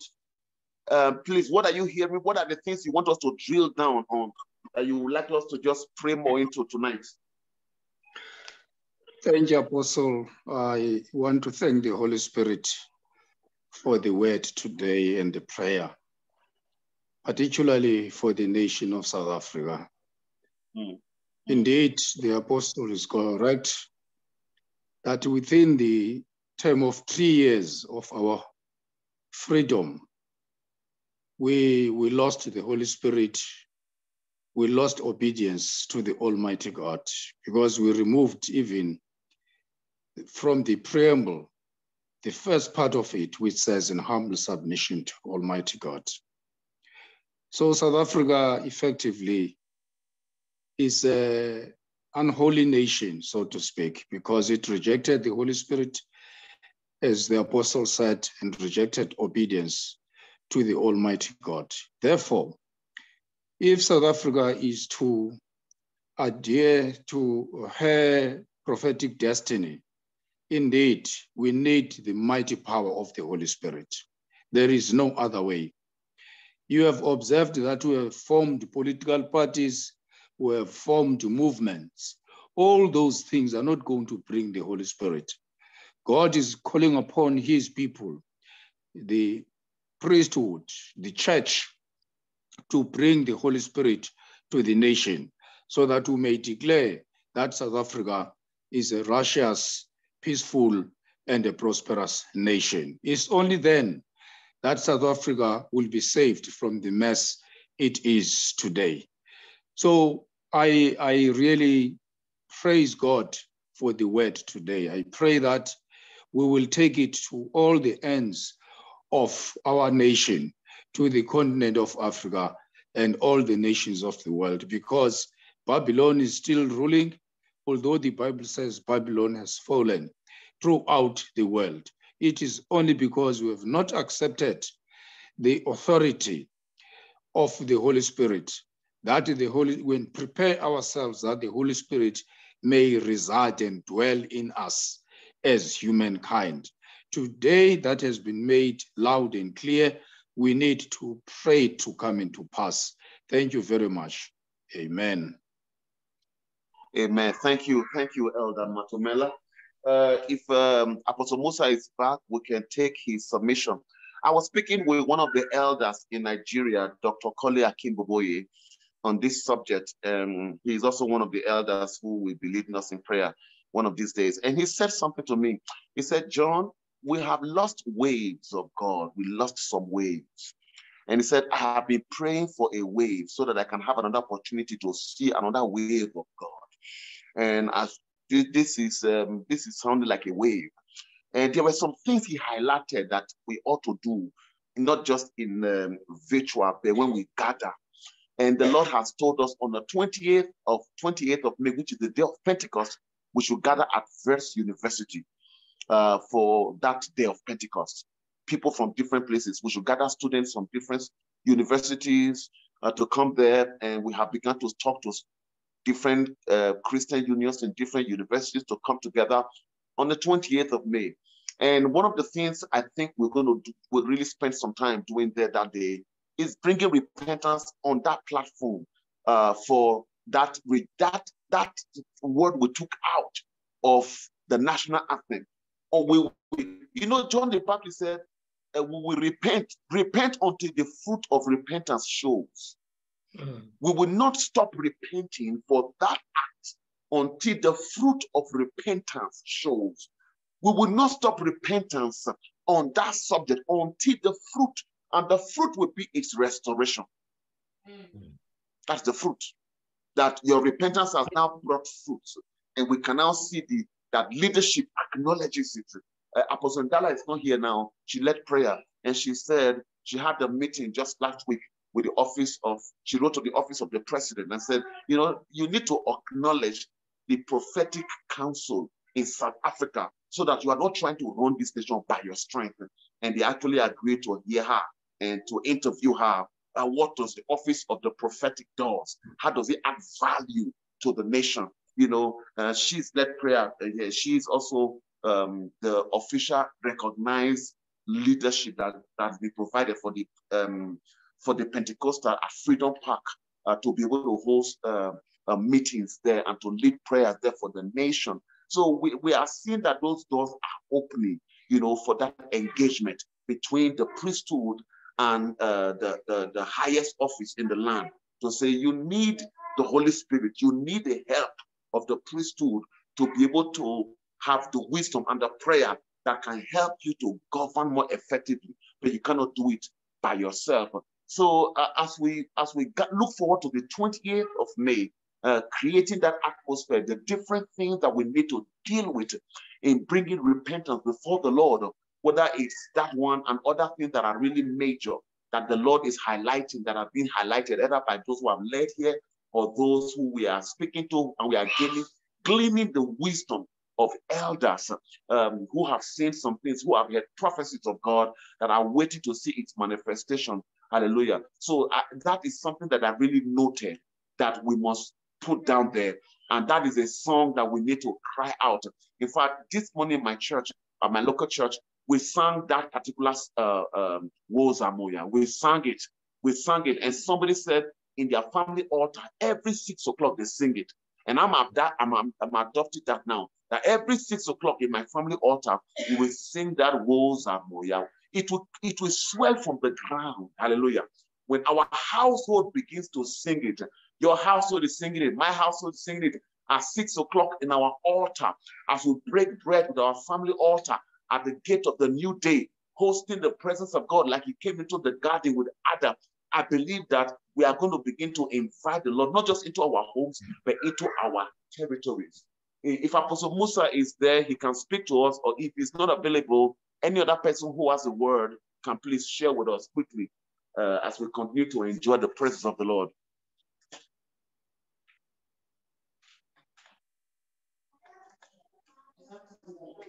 He's not come back. Anyone?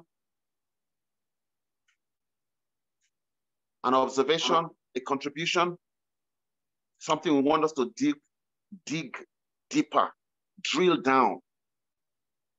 Before the apostle lead us in the breaking of the bread, we have Holy Communion tonight.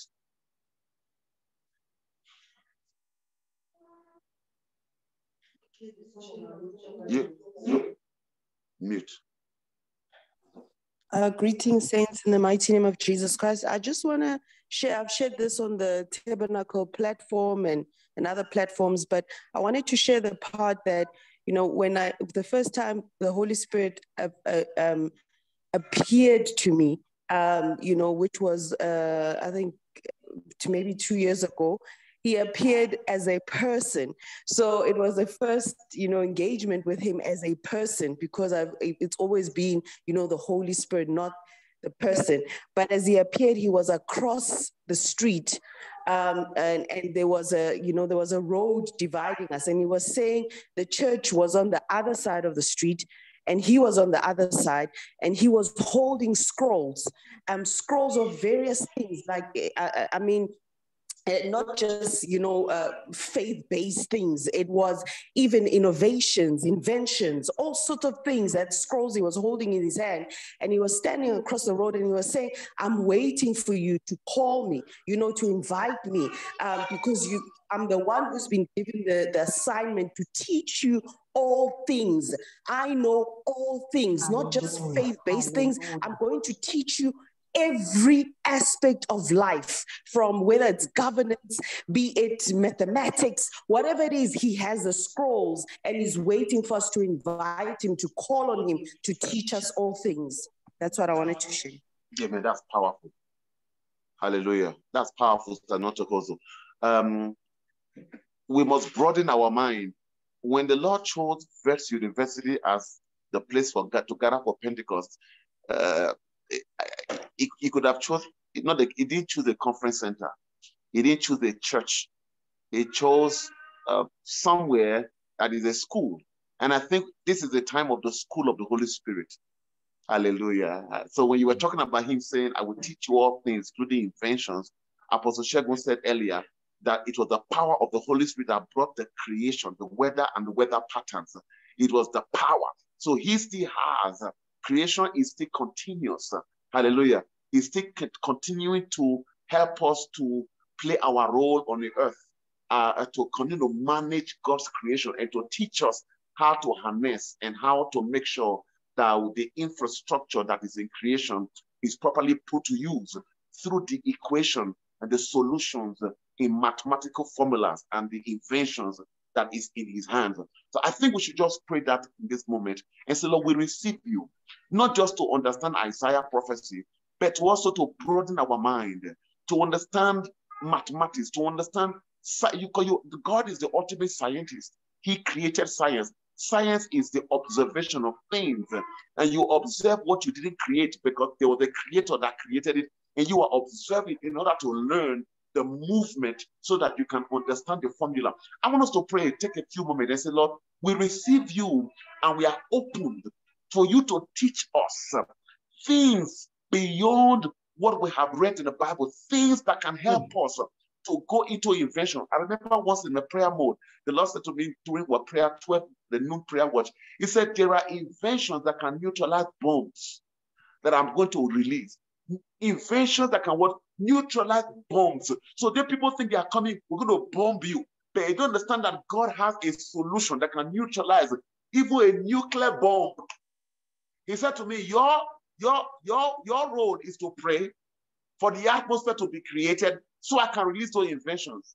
Hey, can you imagine that we begin to download the ideas that can neutralize the bombs that men have paid billions of dollars to stock, the weapons of war that they have stockpiled, that it can be neutralized by the creative process of the. I want us to pray. Lord, brood upon us, breathe upon us, so we can receive the scrolls through this outpouring of the Holy Spirit that can help us to our mind will be broadened, the mind of Christ, the endless creative grace of God can flow to us and to our children. Let us pray. Father, in the name of Lord Jesus, we come to receive. We invite you, Holy Spirit, into our lives, into our homes, into our schools, into the minds of our children, into our minds, to receive the scrolls that you have for us, so that we can be able to receive the solutions, climate change solutions. We can be able to receive solutions to power cities, my Father, oh God, with inventions that have not yet been tapped into by the minds of men. We come to receive you, mighty Holy Spirit. We receive you in this season that we might pour out, that we might be able to receive the scrolls for the inventions, what eyes have not seen, ears have not heard, what have not entered into the hearts of men. The things, my Father, oh God, that you have prepared for them that love you. We come to receive you, Holy Spirit. We create a habitation for you in our homes, in our communities, in our schools, so that you can bloom, so that you can pour out the wisdom that we need in this season. In Jesus' precious name. Amen. Amen. Hallelujah. Any more person before we allow the apostle to lead us in the Holy Communion tonight?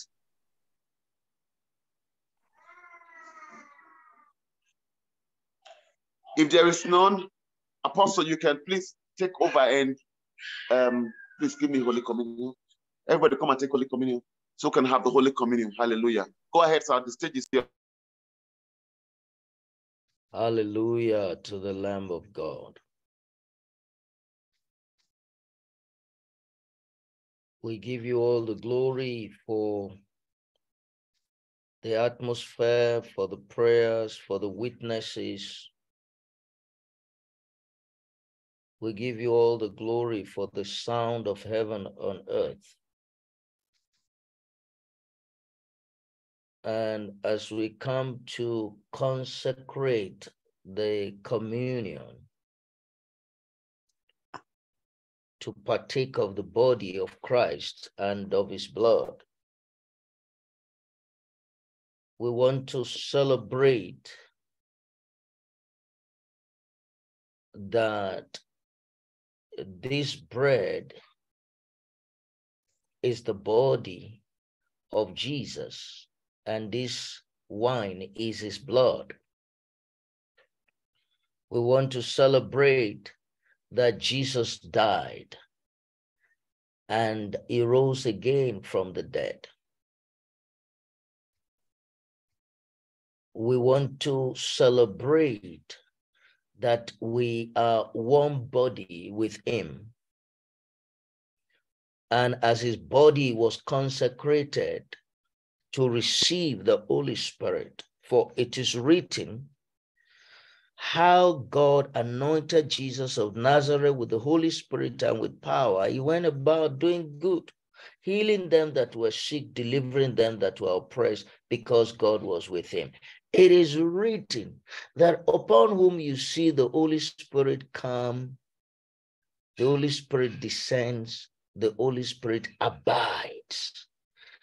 That is the one who baptizes with the Holy Spirit and with fire. And his body was consecrated for that purpose. Tonight, as we partake of the communion, we consecrate our body with Christ, that our body will accommodate this outpouring of the Holy Spirit. Sometimes it is difficult for the body to accommodate the pressure of praying, the pressure of fasting, the pressure of consecration, the pressure of being the habitation of the Holy Spirit. Tonight, we give our bodies to you. We give our spirit, we give our soul, and we give our body. And we thank you for this communion element. All things were created through Christ, and they were created for Christ. And we want to bless you, the maker of heaven and the earth. As we lift up the bread and the wine, we say, blessed are you, O God, creator of the heavens and the earth, the one who causes bread to grow out of the earth, the one who gives the fruit of the vine, the God who came in the flesh, the one who said, this is my body, it was broken for you, the one who said, this is my blood of the new covenant, take it in remembrance of me.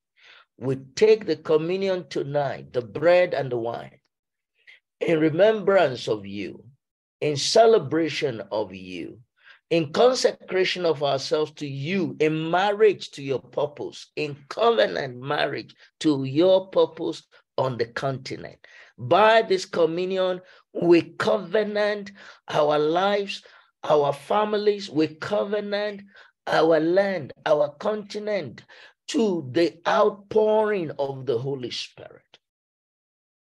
And we give you the praise because you are faithful, because you are able to do exceedingly abundantly above all that we could ask or think. You may please partake of the bread, and you may please partake of the wine. Thank you, Jesus. Thank you for this anointing for consecration. Thank you for making me again part of the body of Christ. I am a bride of Christ. My body is the temple of the Holy Spirit. Hallelujah to the Lamb of God. And everyone says, Amen. Amen. Amen. Amen. Amen. Amen and amen. I marvel at the divine arrangements of the Lord, that he made it fit that the 40th day, that it was the grace of God on your life that will be used to bring us in, because 40 speaks of a generational gate. 40 years and the generation was taken out and a new generation emerged to enter the promised land. And so tonight, on our 40th day of the fast, the Lord chose you. It was not by accident, because you were supposed to have ministered before, but it was a mix-up.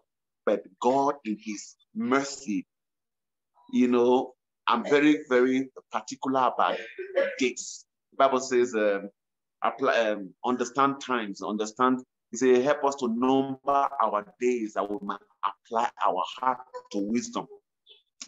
And so I'm very careful what happens on certain gates to make sure that we are able to transit those numbers properly. But I see the hand of God in this, and it blows my mind that we are actually following a flow that is beyond us. I see that he arranges even the people that lead at certain times. I can see it, and he humbles us that we are just truly a glove in the hands of the Lord. And what a privilege. We appreciate that you have allowed the Lord to mold you so that you can become his gate, that he can trust to put you at certain gates to release his word with purity, with meekness, and with the fear of the Lord. So on behalf of the Lord Jesus, I want to say a very big thank you. And on behalf of the team of the Rebirth of Africa House, Tabernacle of David, and the local churches, and the pastors and the prophets and the teachers and the community leaders who have keyed into this, who have received this word of the Lord to fast and to pray and to press in. I want to say on behalf of all the platform, I want to say a very big thank you to you and your wife and the leadership of Africa Leadership Summit. You spoke about a school that you're going to be having in 2 months from now. I want you to just give more details, because I want people on the platform, whether they are hearing it now or hear it tomorrow, to know about that. And we're going to post the details on both the Tabernacle of David and the outpouring of the Spirit, and on all the platforms, so that people can subscribe to that. And also, I know that next year we're going back to Israel for the African Leadership Summit. Is it when? It's July this year, July 31st to the 7th of August. Okay. Thank you for correcting me there. Okay, I will correct that post so that people can know. We'll post the link for registration for those who want to go, so that they can be a part of that move in Israel this year. And every other platform that you are hosting, I want people to know and can be able to follow and join what the Lord is doing through you. Because it's so important that we bring in apostles, prophets, so that they can deliver a measure of what they have, so that the people of God can receive the accurate measure coming from the lives of the different gifts, what each member of the body supplied. We are not going to be able to mature the body to the measure of the stature of the fullness of Christ if we do not open doors for the right teachers who carry a measure of the gift. No one person can do it. No one ministry can do it. He has said, he set in the body, pastors, teachers, prophets, apostles. They are carrying a measure of him, and we must create a platform where they can pour that measure into his body, into the saints, so that the saints can reach the call of the measure of the stature of the fullness of Christ. We have to do that. And I'm grateful that on this platform, we have received many gifts. We have been opened up to people who carry different pieces of the puzzle to put it down, and the people of God can drink There is no one ministry that can do that. It would take a measure of the gift from different places to be able to build his house with him. And I'm grateful tonight that we have received a mouthful, a download, a masterclass sort of, so that truly we can be prepared. Our hearts can be enriched and the body can begin to grow in the accelerated manner and move from milk to meat and to hard meat that is necessary in this season. Sir, thank you so much. My regards to Mama Rachel and to the rest of the team. I want to plead with you. I will ask of you to send me all the other relevant information so I can post it on all the relevant platforms so that those who are going to be catching up will know how to follow some of the training session that you have at the IC. You see that ICLD, Institute of Christian Leadership Development. You see that background he has, ICLD, Institute of Christian Leadership Development. And you see the meekness at which he takes the word of God, the purity he strives for, not to miss corn and wheat. That is what you get when you subscribe and when you go for training in that place. In this season, we need training so that we do not shipwreck the move of God, so that we do not, we need training so that we do not, we can play our role effectively in this move of God. Thank you so much, sir. Let the people go. We don't want to go, but we have to go. If you have any closing words to say before we go, please say before I shut the platform. Thank you very much. It's really been a pleasure to be part of the platform, and I appreciate the liberty of the Holy Spirit. I appreciate the work that the Lord is doing in us and beyond us. And I want to thank you very much for the faithfulness and the commitment of you and your wife. We are going to the Africa Leadership Summit from 31st of July to the 7th of August. I keep saying to people, it's not really a pilgrimage in the sense of going to Israel for holiday. It's a covenant journey. It's a covenant transaction. And God asks us to link the cities, the sectors, the systems in Africa with Israel because of the Abrahamic covenant, which Jesus paid for on the cross at Calvary. So it's for the purpose of nation building. And as many people as the Lord touches their heart to go, you are welcome. Those who cannot go, send people, encourage them to go, support them, let them represent you there, so that when we make the covenant, your city, your sector can be represented, and all of us can get the privilege of it. God said to Moses that the elders must gather before him. And in Exodus 19, until the elders said yes to the covenant of ever, God did not start his program for Israel. And I believe that God has invited us to Israel in the same way that he invited the elders to that Mount Sinai. And when we appear there, we have to say yes to the Lord on behalf of our communities and our nations. And then his program can be rolled out in our various communities, in our various nations. Thank you very much for the platform. I give God the glory and I appreciate each one of you. The Lord bless you. The beauty about South Africans is you don't need a visa to enter Israel. No, you don't need. For those South African passport holders, all you need is a ticket and you hop on a plane with him. I have been there with him. There is value. There is value on that trip. Me and my wife, we were there with him. There was value. So I want to really admonish those who, it's not too late to contact the IC. Just Google Institute of Christian Leadership Development, and you'll see that the Facebook, all of the details come out, and you can follow up. But if you want his contacts for that purpose, I will duly facilitate that.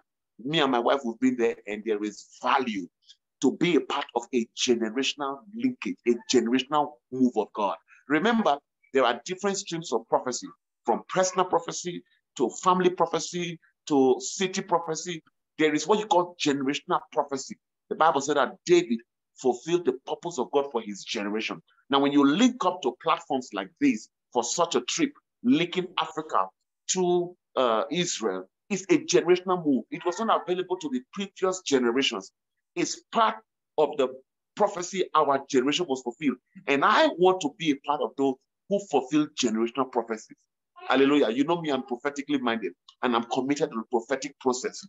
So I encourage you that you should not miss such an opportunity, that your name is listed on such, and you follow people who have the mandate, not just people who are going for talk or who are trying to make money, but people who have a mandate from God. My people in Nigeria say, follow who's happy, follow who's mandated. Hallelujah. God bless you. God bless you. God bless you. May this word become flesh. May this word take a hold of every one of us. May this word be fulfilled in our lifetime. In the mighty name of the Lord Jesus. May your week be blessed. May the Lord go ahead of you. May crooked path straight. May you fulfill the path for which you were called in this move. In Jesus' name. Shalom, shalom. We love God, everyone.